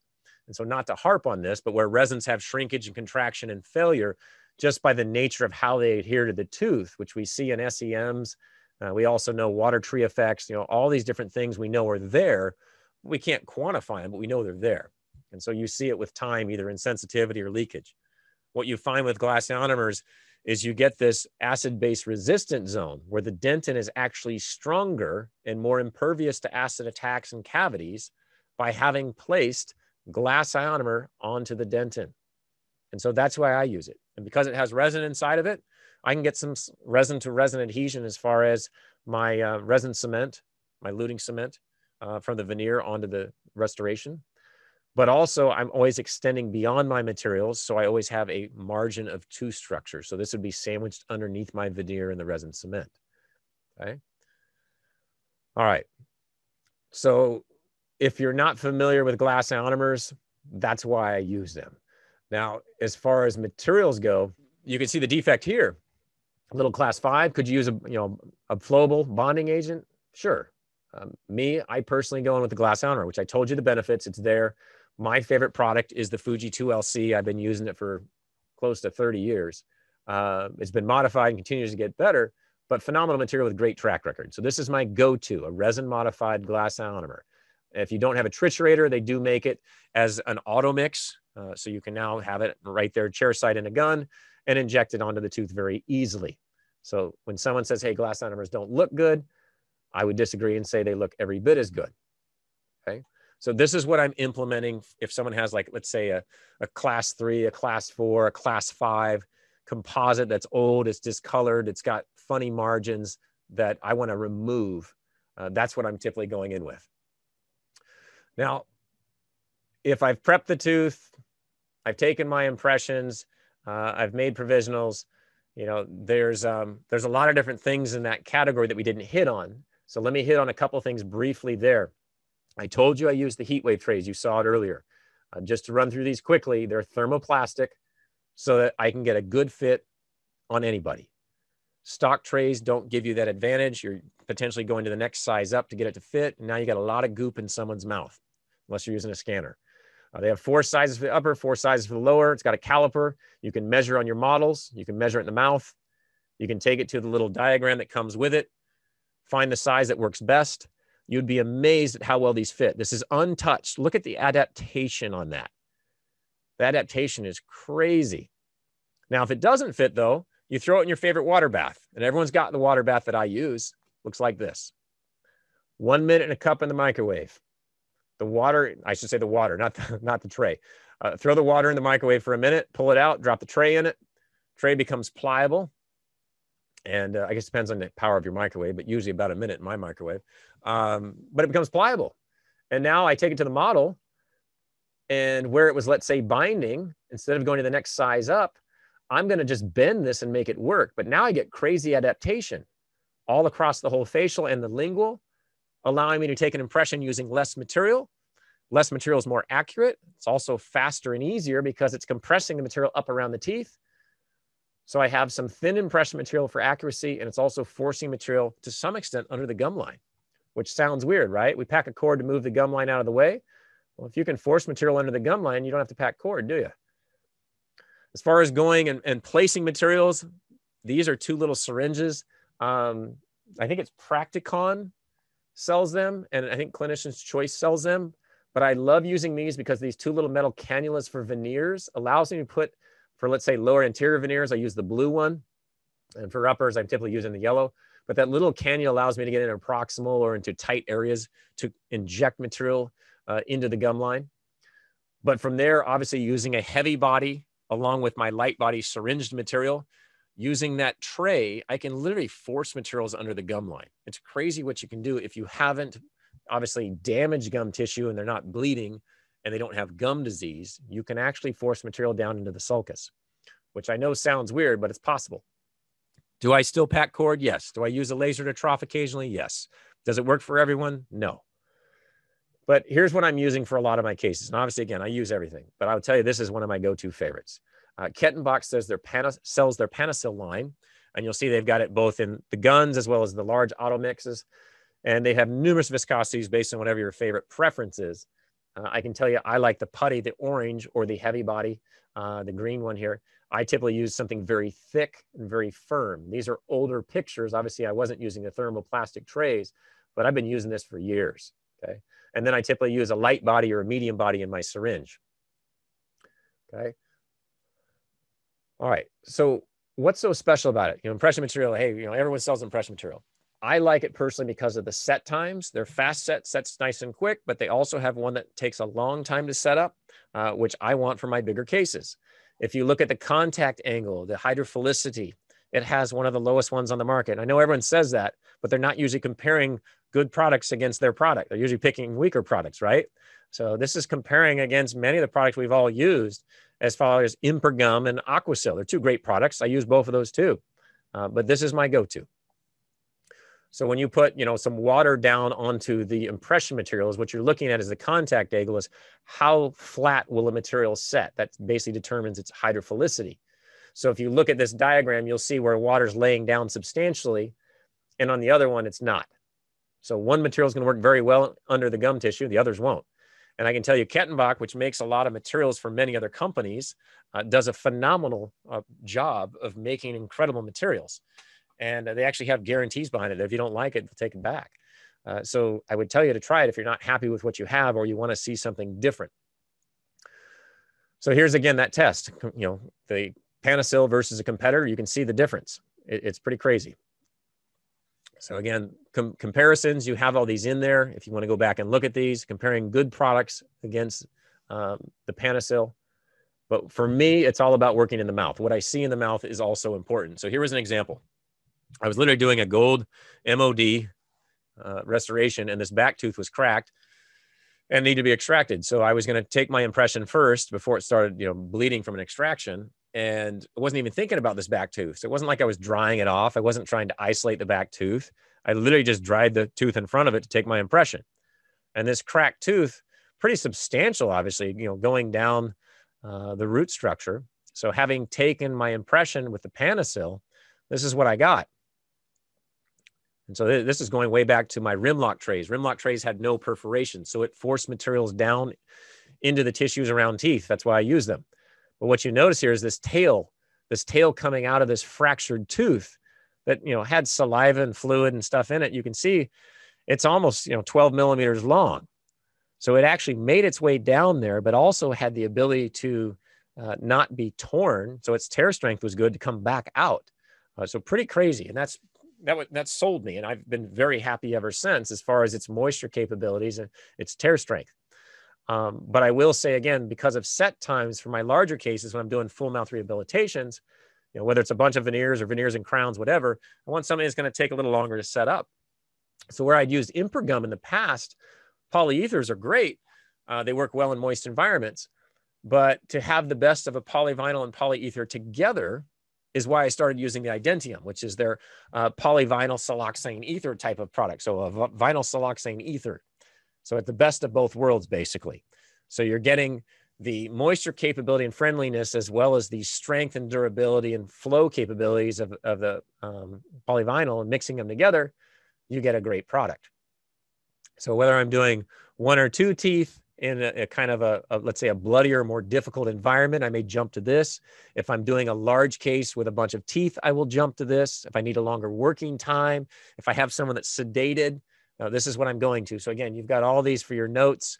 So again, you can see some single teeth, large full mouth. This is my go-to for these types of things. So I'm no longer using Impergum. So again, for little veneer cases like the cases we're looking at, something like this. So again, you can see the thermoplastic tray, how thin and how adapted it is. And you'll also notice, you'll see that light body is strewn across the occlusal surfaces of all the teeth to get rid of all the bubbles and porosities, to try and get the best model possible, to equilibrate and utilize to get the best fit possible, is why I do that. All right. Okay, so there's my impressions. Now, if you have to take a bite registration, like for some of these patients that have interior changes, we're changing occlusion, whatever, I would tell you to look at, again, Kettenbach. I like the Futard D, but the reason I like them is they have options for everything, whether you want to scan it, whether you like something flimsy or rigid. They've got one for everybody, but I use the Futard D, and that is my go-to because I can cut it with a scalpel and it sets up very rigid. Okay. Someone was asking about temporary cements. This is the cement I use. When someone asked earlier about if my temporary comes off, if I have a minimal prep and it comes off and the patient wants me to put it back on, this is my go-to. It's from Ultradent, Clear Temp LC. I literally dry the tooth, dry the temporary, put this in the temporary, squish it back on the tooth, wipe off the excess, hit it with a curing light. They're done and gone. I don't have to etch. I don't have to bond. I don't have to numb the patient up. It's too simple, too easy. And I've been amazed how well this holds things on. If you happen to use this for a crown temporary, that crown is not coming off unless there's no preparation. If it's a normal prep, you will not get this off. You'll have to cut the temporary in half. It's amazing how strong this stuff is. I've had veneer temps fly across the room when I'm trying to flick them off a tooth. Okay, so this is a fabulous product. Mixed provisionals. Whether I've got veneers, crowns, implants, I still use this same beadline technique. So here's a bunch of prep teeth. We talked about cords earlier. I use unimpregnated cords. There's no hemostatic in them. If I need a hemostatic, because there were questions on this, if I need a hemostatic, I'm typically going to either a 25% aluminum sulfate, which would be something like tissue goo, or I'm going to a 25% aluminum chloride, which is a Viscostat Clear. Viscostat Clear comes from Ultradent. It's made to not leave that black scuzz. Tissue goo from Clinician's Choice, the aluminum sulfate, again, same thing, will not leave that black scuzz. The scuzz you're seeing, if that's what you want to call it, that is, you're using some type of aluminum, ferric sulfate. And so you have iron, and the iron is oxidizing. That's what that yellow kind of funny color is. When it oxidizes, it turns black. So what you're seeing is iron bits that are still there. When you take the provisionals off, or if you didn't wash it away well enough, it's under your veneer and you can see it. That's because you used the wrong hemostatic agent. So use one of these two if you're going to use one, or jump to a laser. Okay, so a laser will work as well. If you're wondering about materials, this happens to be Visalis. And so I threw a little Teflon tape over the implant so I could floss just like a bridge. I pulled that Teflon tape out. Now someone can floss over it. Okay, so that beadline technique you can see works here, just like it does for veneers, crowns, you name it. That's my go-to. Okay, so those are all shrunk wrap. So anyway, here's the final product. Okay. This was nice because I could cement certain teeth with cements and I could bond the other ones on with resin cement. So we're going to get into cementation here next. So it gave me the distinct advantage on crowns that I can lute them in with traditional cements, and the veneers I could put in with resins. So again, options. If you're wondering about the cement, one of the ones I mentioned was the Fuji Sim. And so you've got information here on the resin modified glass ionomer. Nice thing about this, you don't have to triturate it. So you can literally use it right there chair side. All right. Let's go ahead and look at the next case. We'll wrap it up here with cementation. We'll run through a case. Here's the patient showing her what's possible. And so she says, yeah, it looks great. Let's do it. We run through everything we talked about already. We make our models, figure out where we want to go with it, do our wax ups, preparation designs and wax ups. Okay, so after having done that, send it off to the lab.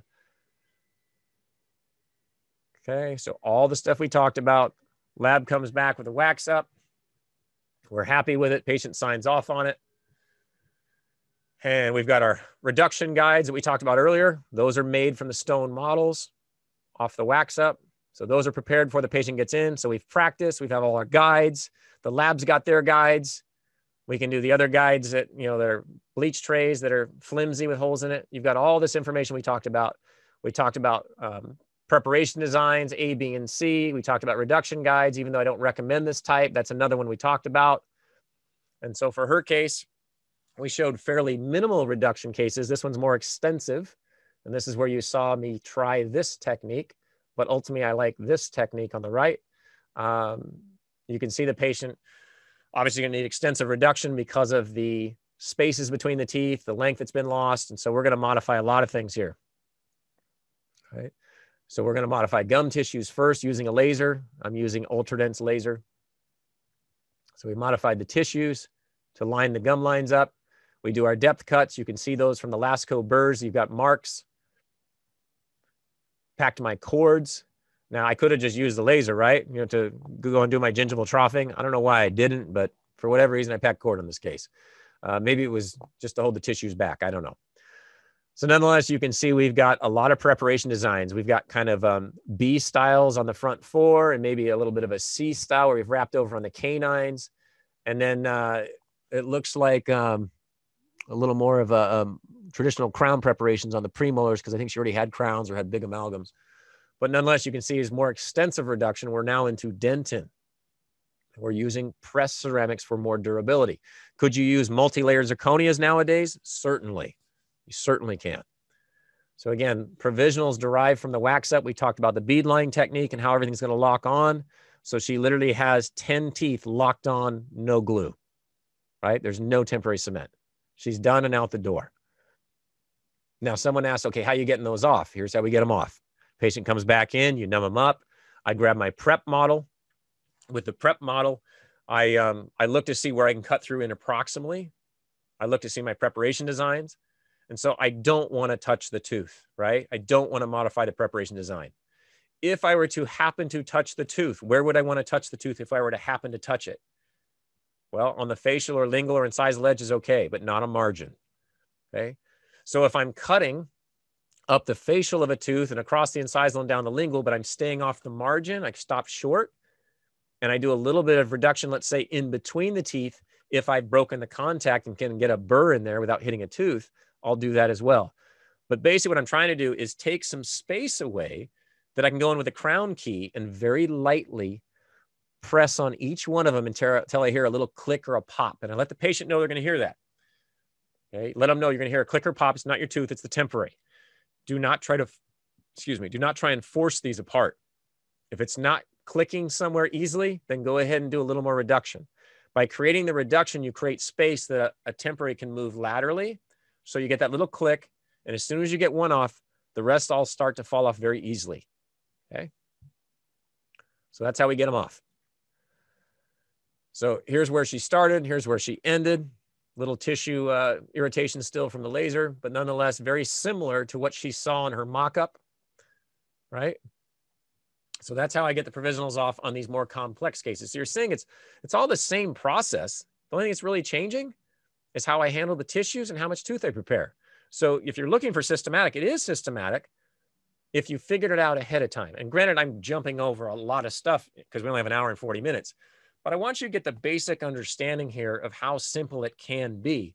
And really with practicing, it allows you to get there.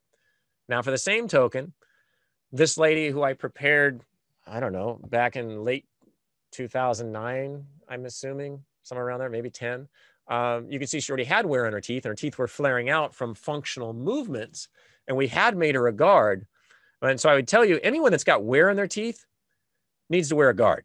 Now, it's up to them if they're going to wear it or not. So pretty much anyone that comes into my office, if they had wear in their teeth and we fixed it with veneers, I tell them, like, look, here's your insurance plan. Use it. If you don't, doesn't bother me, but you might break something, or maybe something will move. So here she is 9 years later. I saw her and I said, hey, by the way, you're not wearing your guard. She says, what? I'm like, yeah, you're not wearing your guard. And she's like, of course she feels a little guilty about it because I'm telling her she's not wearing it. And she says, no, I'm not. I said, well, let's take a picture. And I show her 9 years later what her teeth look like. And I said, look, you're wearing your teeth down. She's like, oh my goodness. Now she wears her guard, or so she tells me. All right. So we need to, again, there's a review slide for you to go back and look at when you get my digital handout. But we need to hit on cementation. And we got like, probably another 15 minutes here, and then we'll answer whatever questions I didn't get to. Let me take one more peek because I know there's a few in there that just popped in.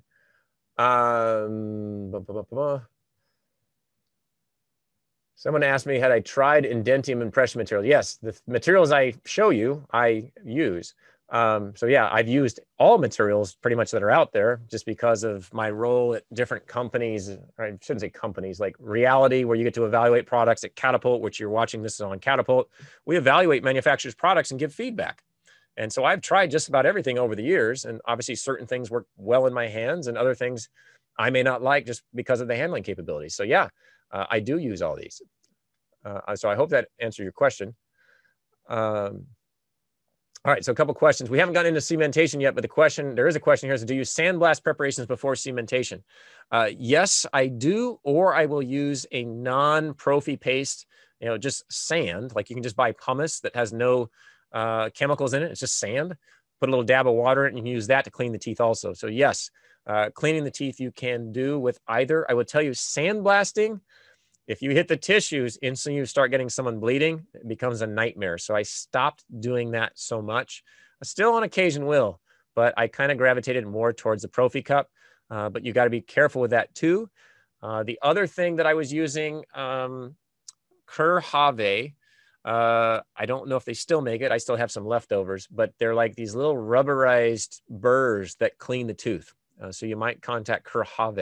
Have is Hawe, but you can probably find it through Cur. Those clean the teeth as well.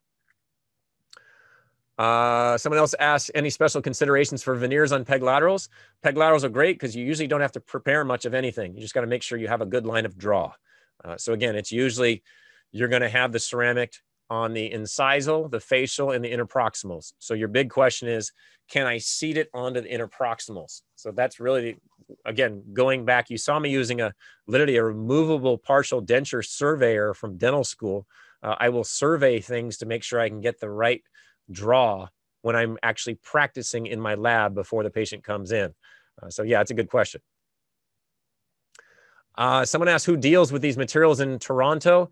Honestly, don't know. I'm sorry. I'm just a dentist. I'm not a manufacturer or a dealer or anything like that. So I couldn't tell you where to get it, but I'm sure the contact people here from Kettenbach or Bisco or GC can tell you where to get it.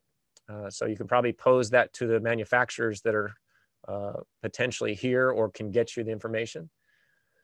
All right. So I'm going to leave those last questions until after cementation.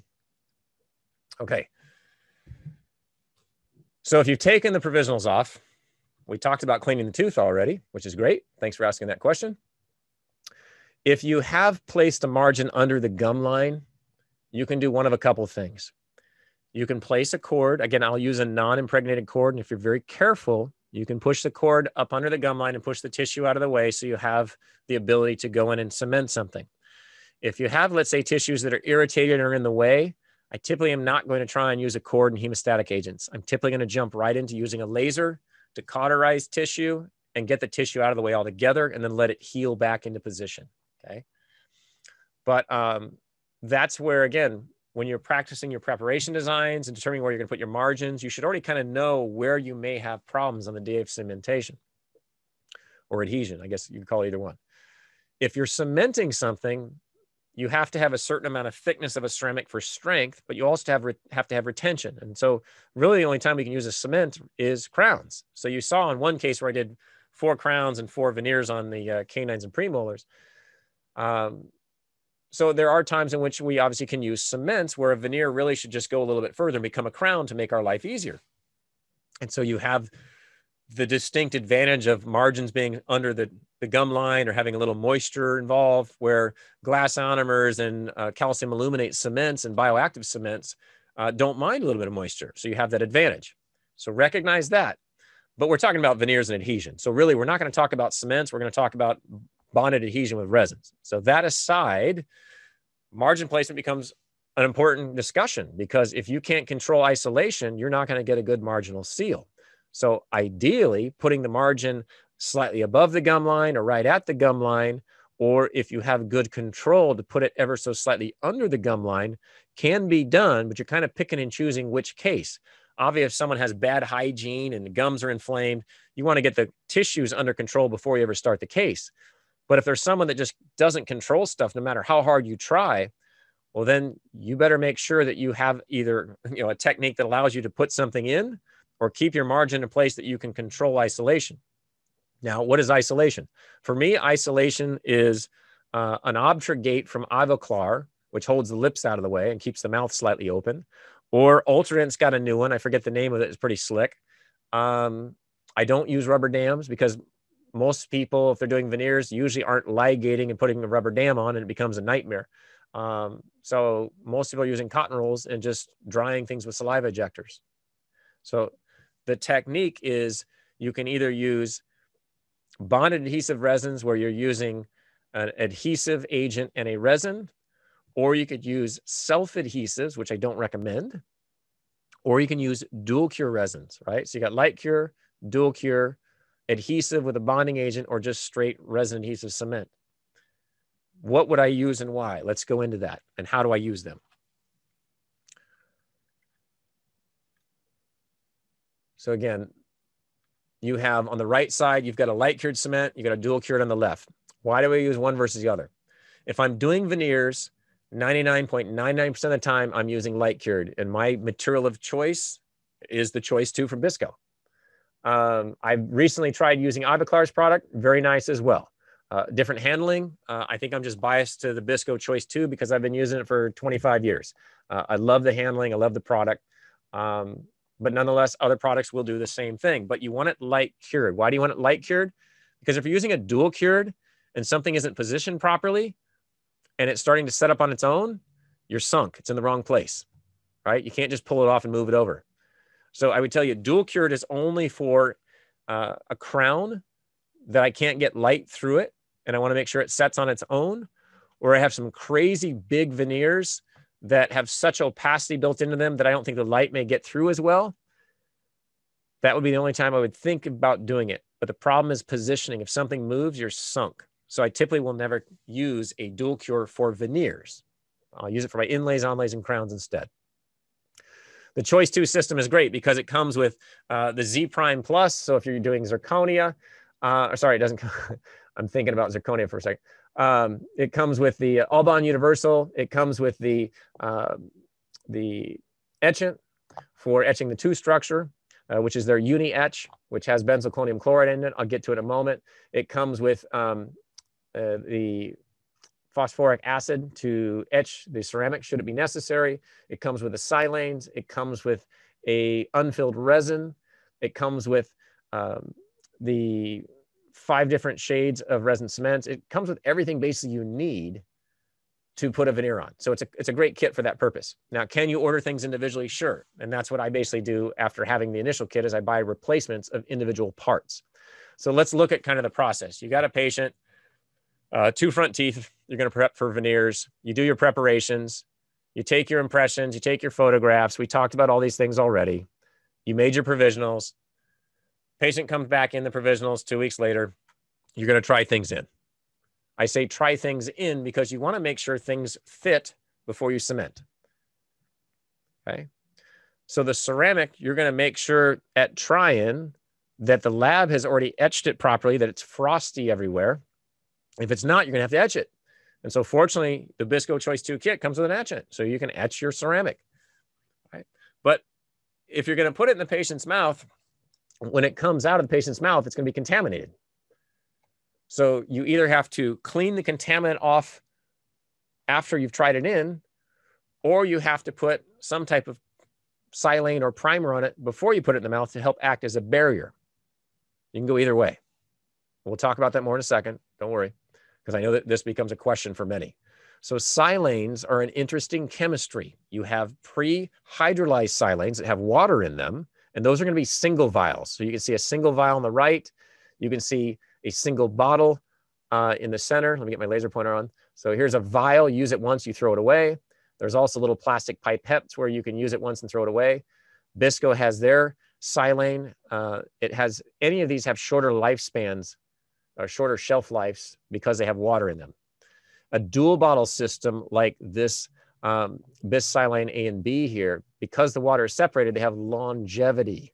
So if you're not doing a lot of veneer cases, this is probably the one you want to pick. So it's going to have better shelf life, so you're not buying more product. Okay. The reason I point out the silanes is you want to pre-silanate your restorations. By pre-silanating your restorations before trying them in, silanate them like 10 minutes ahead, half an hour ahead, an hour ahead, any chance you get beforehand, silanate them, because it puts a little bit of a kind of a seal or barrier so that the ceramic is easier to get cleaned for adhesion purposes. Okay. So having put this on ahead of time, you're going to utilize a try-in paste. What is a try-in paste for? Don't use water. I hear people using water. Don't use water, because the water gets absorbed into the tooth, and or because it's not very viscous, it leaches out from underneath. So if you're using water to try in a restoration and the water goes away, you're getting misled as far as what the color appearance is. When a veneer is optically connected to a tooth, meaning you have some type of water or gel, something in between, it connects them because the airspace is gone. If the air is present, that air creates a whiter appearance. So you want to use a try-in gel that's water soluble. So think of like a KY jelly. Okay, not that we're using that, but the dental manufacturers like Bisco, their Choice 2 product has try-in paste. I just buy 99% of the time clear try-in paste, and 1% of the time I'll have a milky white try-in paste also. So in trying at the patient's mouth with a clear, translucent try-in paste, it's viscous enough that it holds the veneer in place, that it doesn't just slide off, but also the try-in paste doesn't just leach out or wash out. So I get a good color evaluation. If I need something slightly whiter, I can always go to the whiter try-in paste and see if that makes a difference. But I allow the patient to see what's possible. And if they say, hey, it looks great, then we glue it in. If for some reason it's not, then we obviously have to make some modifications and have a discussion. Okay, so this is a try-in. At the same time, the try-in not only is to look at the color, but we're making sure the fit is correct. Are the margins in the right place? Are they have good adaptation? Are my interproximal contacts too tight? Are they hindering the veneer from seating all the way? And if they are, I need to obviously adjust the ceramic. And after I've adjusted, I have to polish it. And then we'll go back, try it in again, make sure it fits. And if it fits and looks good, then we're good to go. Do I check the contact with dental floss? Like, do I floss the contact? No. I should be able to see that things are seated and see that there's a contact. I typically don't try to floss things, because if you're pushing things on and you push too hard or something moves and you either break something or something falls off, you got a problem. So typically I check on a solid model, and I check by looking in the patient's mouth. So I'm never flossing the contacts, unlike a crown. As far as isolation goes, the veneer, we had already tried it in. It was a water-soluble paste. So I can literally just rinse the tooth off. Tooth is good to go. Now, the veneer, on the other hand, the veneer is water-soluble try-in paste. I can rinse that off. And having rinsed it off with water, I'm pretty much good to go. However, I would say have some alcohol or some acetone and put your veneers into either a little dish or a bag, like a Ziploc, and drop it in your ultrasonic with either alcohol or acetone just to clean anything that's there. It certainly makes a nice difference. If you have a steam cleaner, You could also just steam clean it, but you want to try and clean those as best as possible. So just rinsing it off isn't the best, but it will work, obviously. But ideally, if you're taking the extra step, that's advantageous. You'll notice the Optragate is holding lips out of the way. It helps open the mouth a little bit. I've then taken some Mylar strips and put those interproximal so I can't etch the adjacent teeth. And if you want to use Teflon, plumber's tape, you could, but since I haven't broken the contacts, you're not going to get that tape through the contact. So I have both based on what I have in front of me. I only isolate the most distal tooth because I don't want to etch up against the adjacent tooth, or I want to try and avoid it as much as possible. Now I say etch because the majority of the time I'm still in enamel. If I'm on dentin, I'm still someone that may etch, okay? If you want to do a selective etch and put etchant only on the enamel and use a universal bonding agent to go on everything, you can do that as well. But the majority of the time, I'm just getting etchant on everything. So here you can see the things are etched. Again, I'm using the Uni Etch, which has benzalkonium chloride in it. And so that helps kill bugs, which is great. But also it comes in the kit for you. So again, to make life simple, to have one kit, you pull out the box, everything is there and ready to go every time. I use All Bond Universal for all my adhesives, whether it's composites or crowns, inlays, onlays, etc. This is my go-to. It's one bottle for everything. And so I'm putting numerous layers onto the tooth. So the tooth may start kind of with a frosty appearance, and by the time I get done, it looks more kind of wet, I would say. Why am I using All Bond? I've got a great podcast coming up with Viva Learning that we're going to go into bonding agents and talk a lot more about them. But basically, the reason I like this bonding agent, it's got a lot of research behind it, but it's a single bottle that allows me to do everything. I can use this for, again, all my direct restorations, all my indirect restorations, all of my buildups, all my light cured and dual cured materials. I don't have to have an additional bottle. I can use it for a total etch technique, a self etch technique, or a selective etch technique. It gives me everything in one bottle.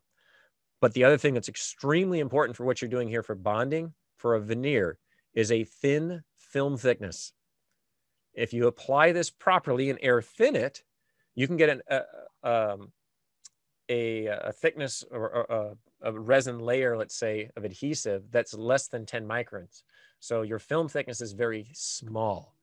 If you're using a material that has a highly filled, thicker film thickness, you may not get your veneer to seat if you've cured your bonding agent, okay? So I hope that makes sense. Now, again, as I said, applying multiple coats on here. I'm not light curing in between each coat. I'm just going back and forth to the dapping dish numerous times and applying this so it looks like it's been completely coated and it's moist. I then blow off the excess. Having done so, I now have this appearance, and I'm going to hit it with my curing light. So you don't want any pooling or puddling, and you want a thin film thickness of adhesive. So after hitting it with my curing light, I now turn back to my veneers. And this is where, again, this modeling resin that comes in the kit, it is an unfilled resin. So you do not want much of this on there. It's only acting like, let's say, a surfactant or a lubricant. So an extremely thin amount just to allow your resin cement to slide easily. This is used so that the resin cement, when you load it up, the resin cement slides easily on the veneer so you're not getting bubbles. Think of like when you pour up an impression with stone, you usually spray a surfactant on there to allow the stone to penetrate into all the nooks and crannies, let's say, of your impression. That's basically what this is doing. It's allowing you to get better adaptation for the resin to adhere, or I shouldn't say adhere, to lay down and touch the ceramic so you're not getting bubbles. So again, all this benefits, all the product is in one kit. And that's why I use it. Okay, so that's the Choice 2 kit from Bisco. So again, everything's there. The resin cement, I love the handling of it. It has great color stability. You can buy them individually. So again, I just buy the translucent and the milky white, and that's my go-to. If I have, again, something where I need dual cure capabilities like a crown, then I move to the dual link product, which is basically the same thing, but it's a dual cure product, a dual cure resin. Okay, so that's the difference in them. Now, once I have these seated, With the resin inside, you'll notice there's a bunch of excess. All of this excess, you can do one of two things. You can either hit it with a light to tack it in place and then clean off the majority of the excess, or you can cure everything to completion and then clean off the excess once it's solidified. It's kind of one or the other. I'm of the mindset that I don't want to try and tack something, because if you tack something and something else is slightly off when you push this one down to tack it, you can't move things around. I also don't care for tacking, for me personally, that if some bleeding starts, like from you trying to clean out a contact from flossing or something, and this either happens to break off or you cause bleeding, now that blood goes up under that veneer and you can't get it off. So I'm not a fan of trying to do spot tacking to try and clean everything up. It's going to take a little more effort, but I'd rather cure everything 100% and then have to cleave off or remove any excess. Now, granted, I'll remove, let's say 85, 90% of the excess and leave a small thin line on my margin that I have to clean off. So I'm not going to just leave all the excess that's hardened, or I'm not going to just leave a bunch of excess and wait to clean it off when it's solidified. I will clean off a bulk of it, but I will not have tried to cure anything ahead of time, if that makes sense. So literally I put it on, 90% of the bulk excess I wipe off. I never floss. I don't want to potentially cause bleeding or displacement or pull resin out of an interproximal area. So that means once I hit it with my curing lights, if everything went at the same time, if I got 6 veneers all at the same time and I got 2 curing lights, I'm curing everything at the same time, that means there's going to be some stuff glued together. So going interproximal, I use these little saws from Contact EZ. And so these allow me to go in and break the contact, stripping out the resin. It's basically a little hacksaw. And so it's a little smooth metal blade with teeth on it. So I'm literally just trimming away the resin. Now, if I have a tight contact, they do make one that, or I should say one, they make numerous ones that have diamond coatings based on if you want to try and adjust the ceramic. So they do have a different system based on what you're trying to accomplish. But this is a question I get all the time, is how do you get the glue out from between the teeth if you didn't clean it out? This is how I clean it out. It's not that difficult. But basically I clean off all the excess after it's already hardened and in place. Okay. All right. So an hour and 50 minutes later, we've hit on a lot of stuff, but yet there's so much more information to be covered. Let me hit on a couple more things here, and then I'll continue to answer questions for the next like 15 minutes. So we're gonna do Q&A right now. So just give me 1 second to pull up one more slide here. Obviously, bouncing through a lot of stuff. There's so much more to understand and learn. And part of what I alluded to earlier is there's more to dentistry than just learning a technique. There's so much more when it comes to the marketing, the advertising, the business aspect of it, the sales aspect of it. And so not only do I teach regular restorative dentistry, occlusion, photography, all these fun things, but we get into a lot of stuff inside my private groups. So I throw a couple of slides in that are in your handout that reference basically to my groups, whether it be an advertising marketing group, like Singularity, whether it's a case acceptance communication system like Inception. We have a lot of stuff there. So I throw these in just because a lot of people are not aware of where you can find these things. I also throw in a bonus slide, and I'm just going to give it to you for a second here. You're not going to be able to copy anything down, but legal documentation is important. And so that slide you will have in your handout. So I purposely didn't show it to you because we got to move on to Q&A. But there's extra slides I've thrown into your handout, and to hopefully give you a little more information since we had to blast through this. Knowing that we blasted through this, we can certainly come back and talk about many other aspects in future programs, but at least it gives you some good fundamentals, right? So we'll get to your questions in a second. For your digital handout, for those that already got their questions answered and decide they got to go, I understand, time zones and whatnot. Den Tools. This is an important slide. Write this one down. Den Tools, DENTOOLZ.com. This is where you're going to get your digital handout. It's got various types of product offers and specials, things that I use. There's also free business things, free ebooks and PDFs and stuff that I think are very valuable. So a lot of great stuff there. I get nothing, zero from it. It's solely to help you out as my colleague, and for having sat through this, it's solely to help you out. There are discounts from various manufacturers. they give that to you, basically saying, hey, we'd love for you to try our product. Snyder uses it and loves it. If you want to try it, you get a discount for having listened to his program. Again, I get nothing from these companies. It's what I use every day. But DenTools is where you're going to go. Just to tell you how this works, when you go to DenTools, this is what it looks like. You put in your name and your email address.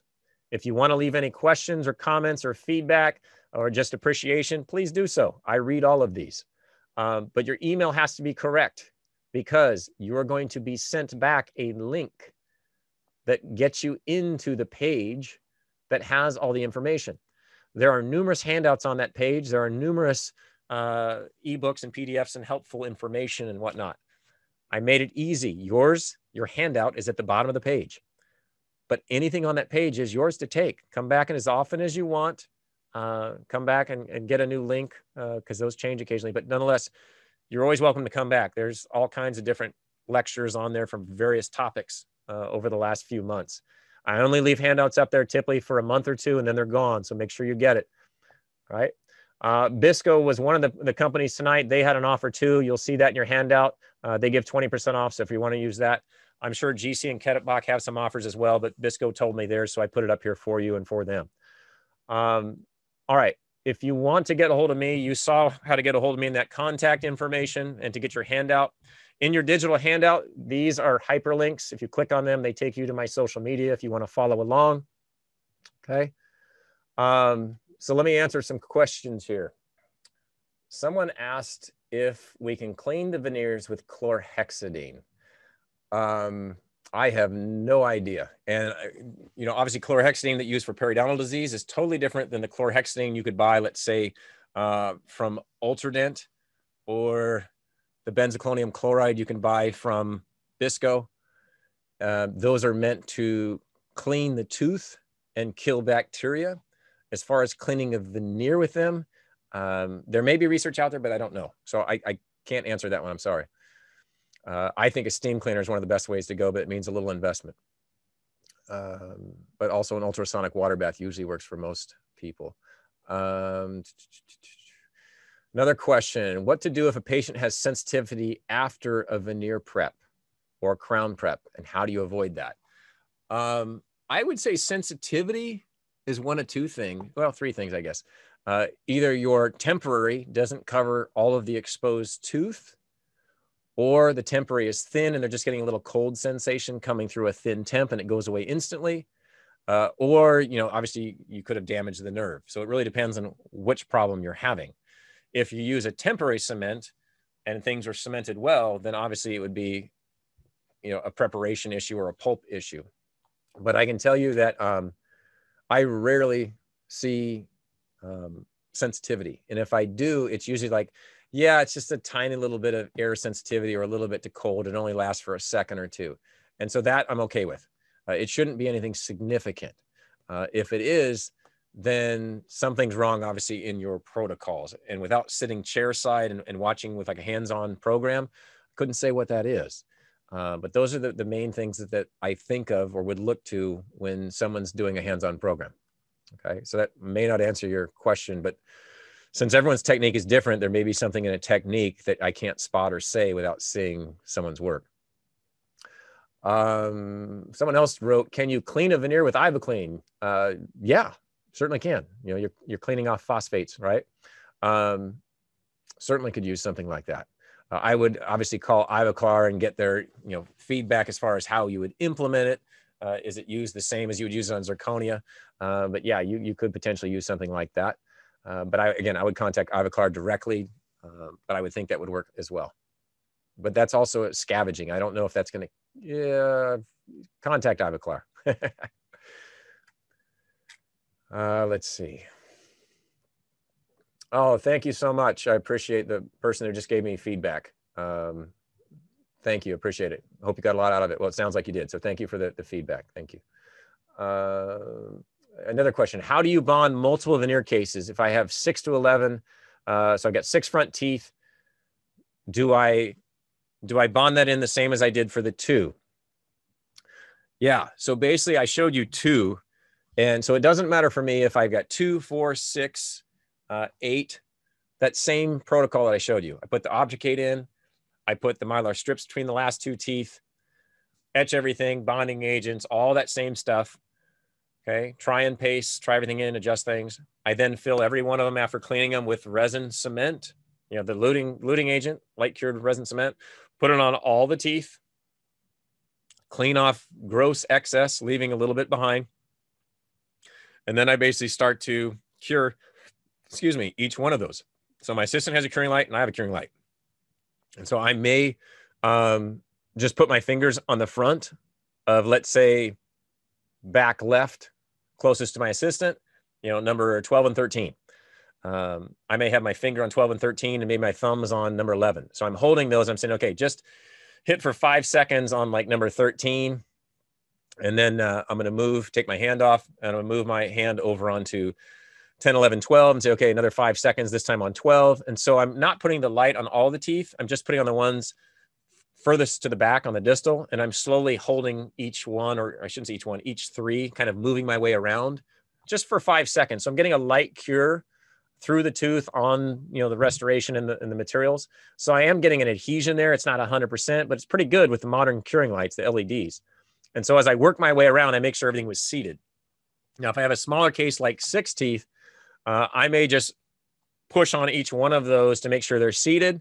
And the second I'm done double checking that they're all seated, instantly both of us hit them with a light, and I'm just like 5 seconds on each one. So literally within 15 seconds with 2 lights, everything's held down pretty well. But I'm then going to go back and hit them for like another 20 to 40 seconds to make sure everything's cured to completion.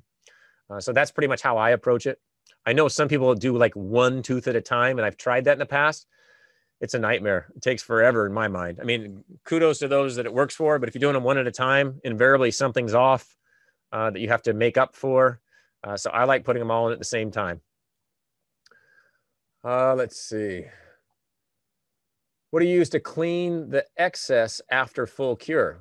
Good question. So as I said, I break the contacts using the Contact Easy saw. It's like a little hacksaw. I told you that one.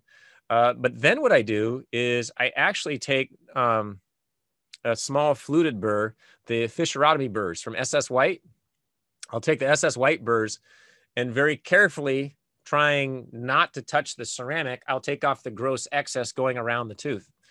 If I touch the ceramic, so long as I'm not pushing hard, it's typically not going to do anything to the ceramic because it's a carbide burr. If you try to clean up resin with a diamond, you will damage the ceramic if you touch it.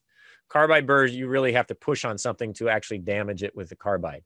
But I'll also go in with various gold foil knives and or hygiene instruments like sickles to clean off the gross excess. But I would say that most of the time, the majority of excess comes off pretty quickly with that SS White burr, the fissurotomy burr. And then the last little cleanup is me using hand instruments. Or if I use that SS White fissurotomy burr and put my electric hand speed on a low speed of like 6 or 8,000 revolutions, I can go through and finesse those margins so they're like very smooth. So that's usually how I'll approach it. On the linguals, if I have excess cement, I oftentimes will go in there with like a white stone. You know, if I'm trying to modify, you know, a little bit of the enamel and a little bit of the resin off at the same time, I'll sometimes use a stone. But for the most part, it's usually a carbide. Okay. Let's see, I hit that question earlier. All right, so that one's out. Oh, here's a nice one. Yeah, do I ever put the cement on the prep instead of the veneer and press it on? You totally could. I know I see dentists all the time doing that. You know, I think APA does it that way. There's a few guys that do it that way. Yeah, you certainly can. I just like loading it into the veneer to make sure that the way I load it is I have the resin pretty much coating the entire surface of the veneer, and it's sitting, think of like a plate or a bowl that the resin is covering the whole surface. So when I flip this over and put it on the tooth, I know I've got resin everywhere. I've seen some of the videos where guys just kind of squirt it across the tooth and then push a veneer down. I'm assuming that somebody at some point had to have a bubble or didn't have enough resin that made it out to the margin or something by that technique. But you can get a bubble with any technique. Ask me how I know. But that's my personal preference. That's why I do it. So yeah, if you're a fan of doing it the other way, go for it. Let's see what else. Thanks again for the feedback. I appreciate it, Juliet. Thank you.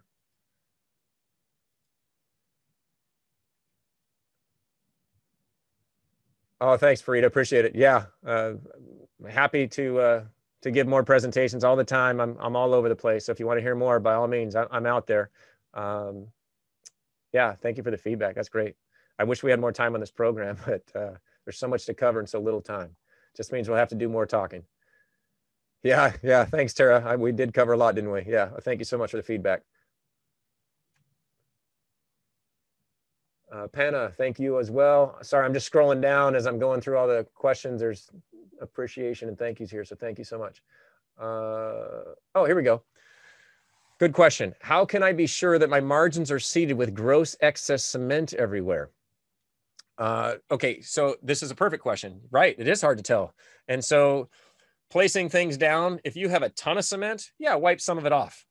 Okay, you still may not be able to see it, but you should be able to feel that it's down. You could also take an Explorer and just run your Explorer from the porcelain down onto the tooth structure, and you should be able to feel it as well. But ideally, if they lay on there passively and you've pushed it down, you should be able to get it there pretty easily. If for some reason, let's say it's slightly up, it can happen, certainly can. And that means you might have a slightly thicker resin margin.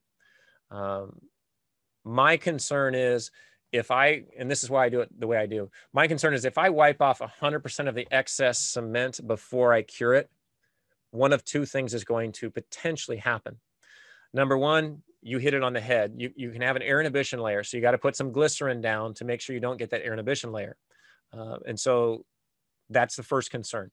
The other thing is as you're wiping off the resin, hard to tell for sure if you've wiped off the right amount or if you took a little bit out from that margin, right? And so you have a slight meniscus, a slight concavity that you can't see. And over time, when the patient starts to collect stain and debris there, you'll find it later.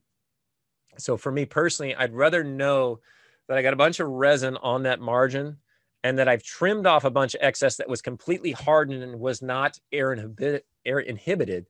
So I know I have solid resin there. So if for some reason I have a slight excess amount of resin on my margin, that it wasn't perfectly down, it's just a little extra resin there. I'm not worried about it. Now, if you have so much extra resin that you're off by 1 millimeter or something, then that's a problem. You better make sure it's seated, obviously, before you cure things. But that is a great question that comes up, that you want to be careful to make sure they are down, and make sure when you're pressing, that when someone's curing, that you're pressing the proper direction and not pressing angularly, that the incisal is getting pushed lingually and you're tipping the gingival out off the tooth and you have a void or something. So yeah, you want to be careful. So you bring up a good point. I don't know if either one of them is perfect. They both have their drawbacks, but that's the one that works in my hand. Bruce, thanks for the feedback. Appreciate it. Yeah, Kelly, you can get the entire lecture from my handout. I mentioned you can get that there on dentools.com. So dentools.com is where you get every slide I showed and a couple extras. I don't know who anonymous attendee is, but thanks for the feedback. I really appreciate that. You'd be amazed how hard I work on trying to make these important and informative to everybody. So thank you. I appreciate your feedback. Alicia, thank you so much. Appreciate you as well. Yeah, all the time out there lecturing on different things. So feel free to listen to more, as well as my private programs at legion.dentist. Let's see. Oh, okay. Here's a good question. We didn't hit on this yet. If you want to apply a desensitizing agent, when would you do it? Before or after etching? I'm going to apply it after etching if I were to use one. Now, I would say I would apply it afterwards because you're probably defeating the purpose if you put it on beforehand and then etch the tooth, or you're going to take away at least some of its efficacy. No problem if you're using one. If you want to use like a glutaraldehyde based system, like a G5 from Clinician's Choice, or you want to use Gluma from, was it Horace Colser? If you want to use one of those types of products, yeah, you certainly could. But what I would tell you, and this goes for the same if you're placing direct restorations, indirect restorations of any kind, is that usually a desensitizing agent, if you're using the bonding agent correctly, you don't need one. I personally have tried them before just to have used them, But I can tell you, if you apply your bonding agent well enough that you seal all the tubules, you don't have sensitivity. And it's not just me saying that. You know, there's a lot of people that say that. I would say where people tend to use desensitizers, usually if I sit there and watch their technique is flawed or too hurried, or they're missing steps. And so that really is just a one-on-one helping someone chair side or on a lab bench to show them where they're making mistakes they don't realize they're making. So recognize, one, that there's a problem in the technique that creates the sensitivity typically. Not every time, but typically. But does that mean you can't use desensitizers or something's wrong with it? No, it certainly will help you out to make it not sensitive. So if you want to use one, go right ahead. But I would use it after etching. And again, just make sure you're following all the protocols. All right. So that's a good one. Iman, thank you. Appreciate it.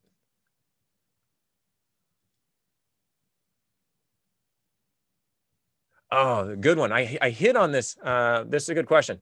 I did hit on it earlier, but let me hit on it again. If I'm going to put in an Emax crown, is etching and bonding necessary, or can I just cement them?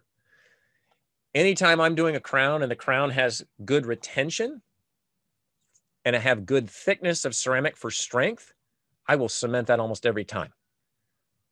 Me personally, I like cements for the benefits they give that resins cannot. And the benefits, again, being like a resin modified glass ionomer, calcium phosphate, fluoride ions to strengthen tooth structure. Everything will leak at some point typically.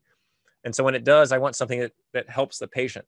Resin doesn't. You know, resin breaks down with time, absorbs bacteria and moisture and causes problems. You know, that's all proven. And so I'm going to try and cement every time I can. And that's, again, either glass ionomer system or like calcium aluminate with the Doxa Ceramir. Those are my go-tos.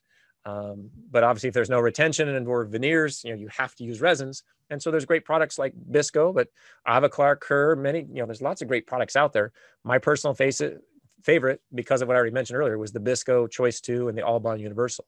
That's what's given me all the great success over all these years. Let's see. Someone came in late. Not sure if I covered this area. Would you bond the teeth all at once or one by one? I did cover that, but nonetheless, I typically do them all at the same time. Well, they're all put in at the same time, but the light obviously hits them individually as we're going across. I use 2 lights at the same time.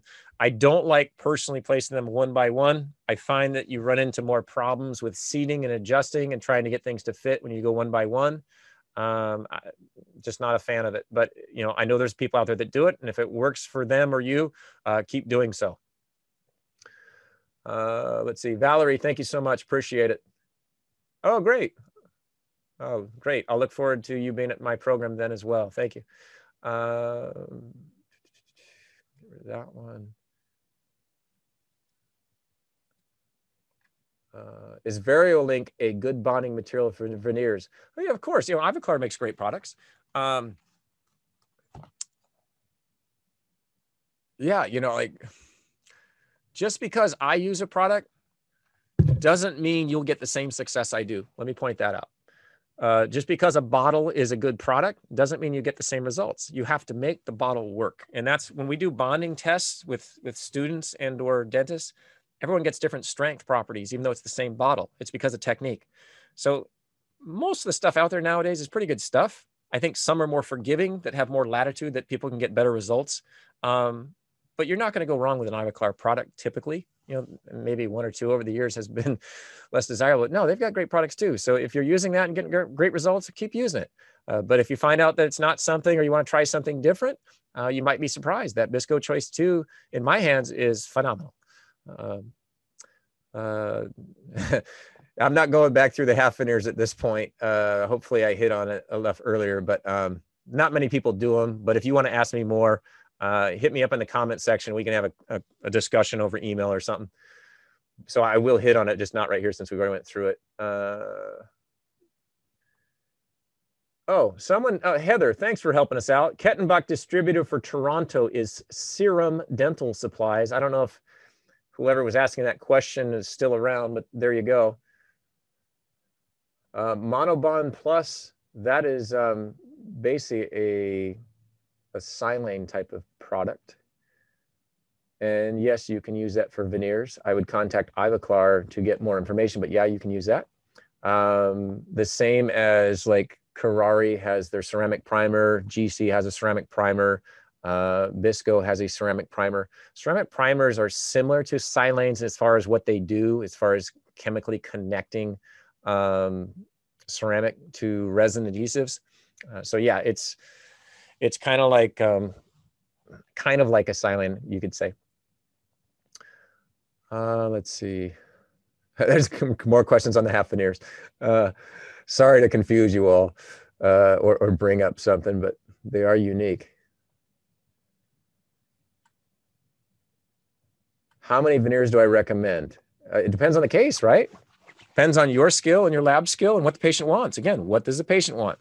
And then the question is, can you deliver? If you can't, then tell them why you can't. You know, don't make up stories or reasons. Just tell them the truth. I can't do it for this reason. It depends on the patient. You know, I can do 1 veneer. My lab technician is that good. I can do 2, 4, 6, 8. Depends on if we're trying to widen the arch, change colors, whatever it's trying to achieve, we can do it. It's not a problem. It just depends on the skill set of your ceramist and your ability to communicate with the patient and with the technician. If I'm doing a full arch, what order do you cement? If I'm doing a full arch, it depends. You know, if I've got crowns, I always put the crowns in first because I can cement them quickly and easily. And that segregates out the veneers, so I can put the veneers in individually, or I shouldn't say individually, as in groupings. So if I put crown, let's say I've got a crown on 6 and 11. Well, now I only have to put veneers, let's say on 7 to 10. So I've isolated, made it simpler to just do 4 teeth to veneer as compared to, let's say, doing like 6 or 10 teeth. So for the same token, if I'm doing, let's say, 10 veneers, I may glue the premolars on first. So I'll do one side, I'll put 2 veneers on, then I'll go to the other side and put 2 veneers on, and I'll have a Mylar strip between the canine and the premolar, so I can't damage or get any adhesive on the canine that I'd have to try and get off somehow without damaging my margin. So I've segmented it to make it easier on me. And then once I have the premolars on, then, and I won't clean off the excess unless there's a little bit interproximally that's going to hinder my veneer from seating. But I don't clean off the excess because I don't want to potentially have bleeding or issues. So if I've done the premolars, now I can just drop 6 veneers on the front 6 and be done. So I will segment at times based on how large a case is, but I'll typically put the crowns in first just to make that part simplified. And then I have the basis to break things down into segments.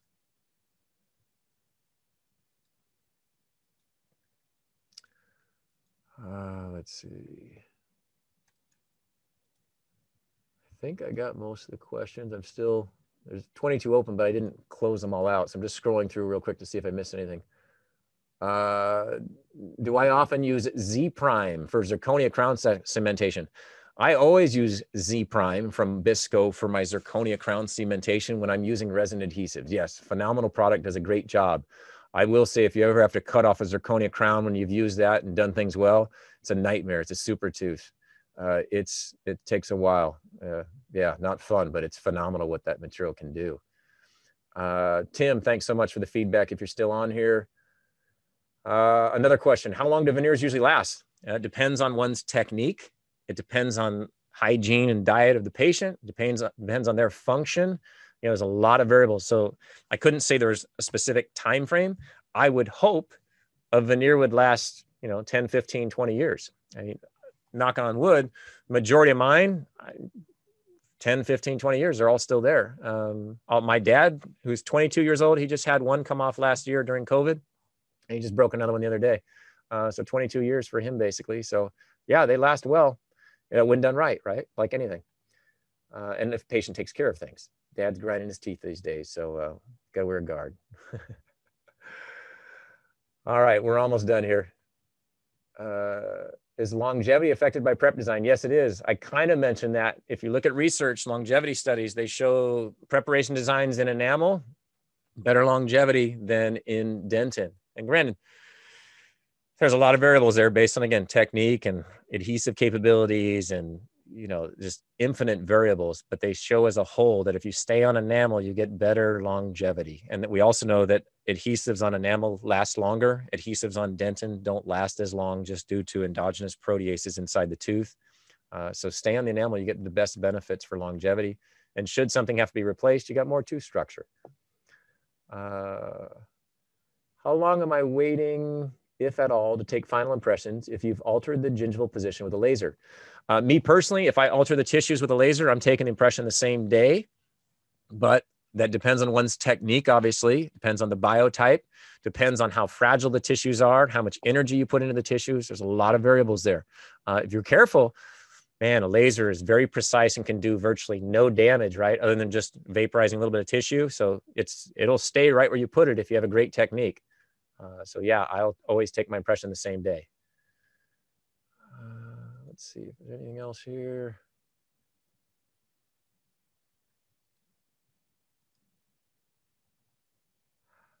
How do you mask tetracycline stained teeth?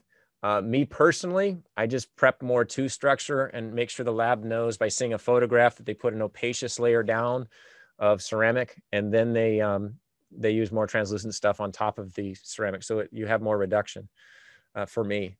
But I know some dentists will go in there and put a pink resin down, like a pink flowable down, to mask the tetracycline stain. I find that I'm not a huge fan of that for me personally. The 2 times I tried it, I'd rather just prep a little more off and build it all into ceramic.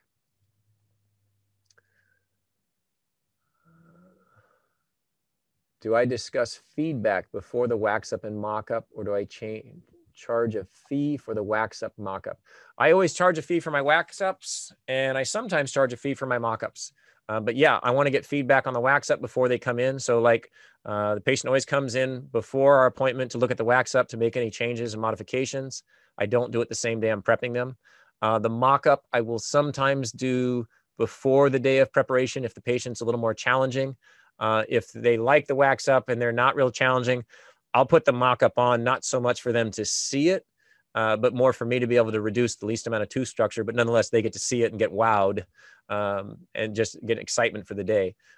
But I do charge for the wax up always, but I will get the lab oftentimes to help me with the wax up as far as giving me the fee of the wax up back that I paid for if the patient moves forward. So if I do a bunch of wax ups on patients trying to get people to move forward, I pay for all those. But if the patient does move forward, the lab credits me back the wax up. So it's kind of a advertising marketing for both of us. So we both have skin in the game, so to speak. Who is my ceramist? I've got a couple of different ones. I've got one out here in Irvine at Ultimate Styles, and I got another one at VTech here in Lake Forest in Southern California. Ultimate Styles is pretty world famous with Hiroaki Tada and Naoki, pretty phenomenal ceramists. Hiro uses GC for a lot of his stuff, and that's why I was mentioning it earlier. Sealing, how do I seal the dentin? Obviously, that's your bonding agent. Just a really good technique with your bonding agent, being very thorough. That's all boils down to technique, following instructions. Oh, here's a good question. I'll just answer a couple more here, and then I'll cut it off. If I have a single veneer, how would I temporize it? I would, depending on the veneer, if it wraps around the tooth and the tooth had a decent shape to begin with, I probably wouldn't waste my time to do the beadline technique. I'd probably just take an over impression of their tooth and just duplicate the same shape they came in with. If their tooth is too far damaged, I may just do an old-fashioned 1980s, 1990s spot etch in the center of the tooth, a tiny dab of bonding agent right in the center of that little dab of etchant, you know, so a small circular, like smaller than a pea size little area of adhesion, and then just freehand some composite, you know, like take whatever your favorite composite is and just quickly freehand a temporary, you know, 4 minutes or less, you're done. So that's usually what I would do if I don't have good interproximal or someplace for mechanical retention. Like if it's just a minimal prep on one tooth, that might be what I do. But I kind of have to see a tooth to know. But that's three things I said I could go to based on what it is.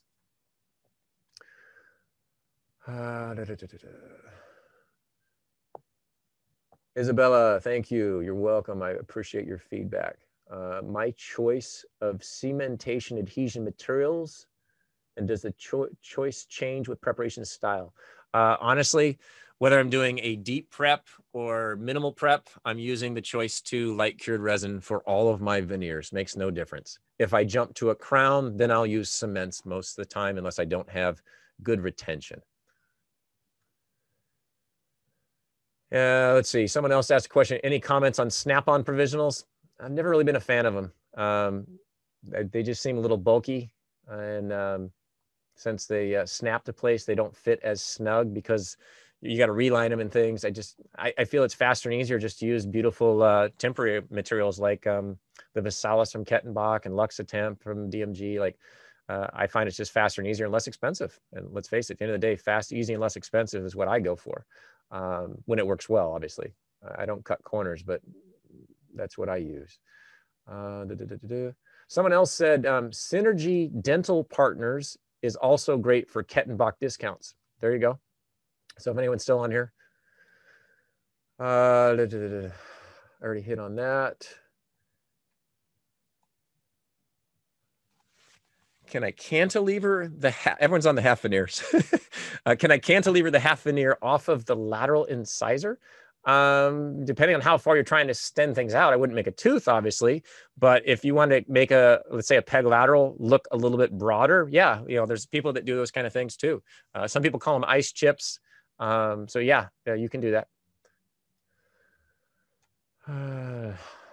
Someone else said they found veneers develop marginal staining over time. Yeah, sometimes they do. Whether it's just some type of leakage on the day of cementation or contaminant, whether it's air inhibition layer, whether it was resin being pulled out. Yeah, you can sometimes see that.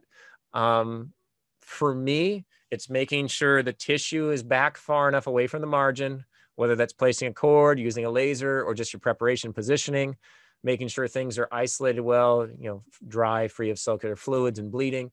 But every once in a while, I'll see a little bit of stain there. And so I'll go back in, usually with the air abrasion unit, and just lightly abrade it off to get the stain off.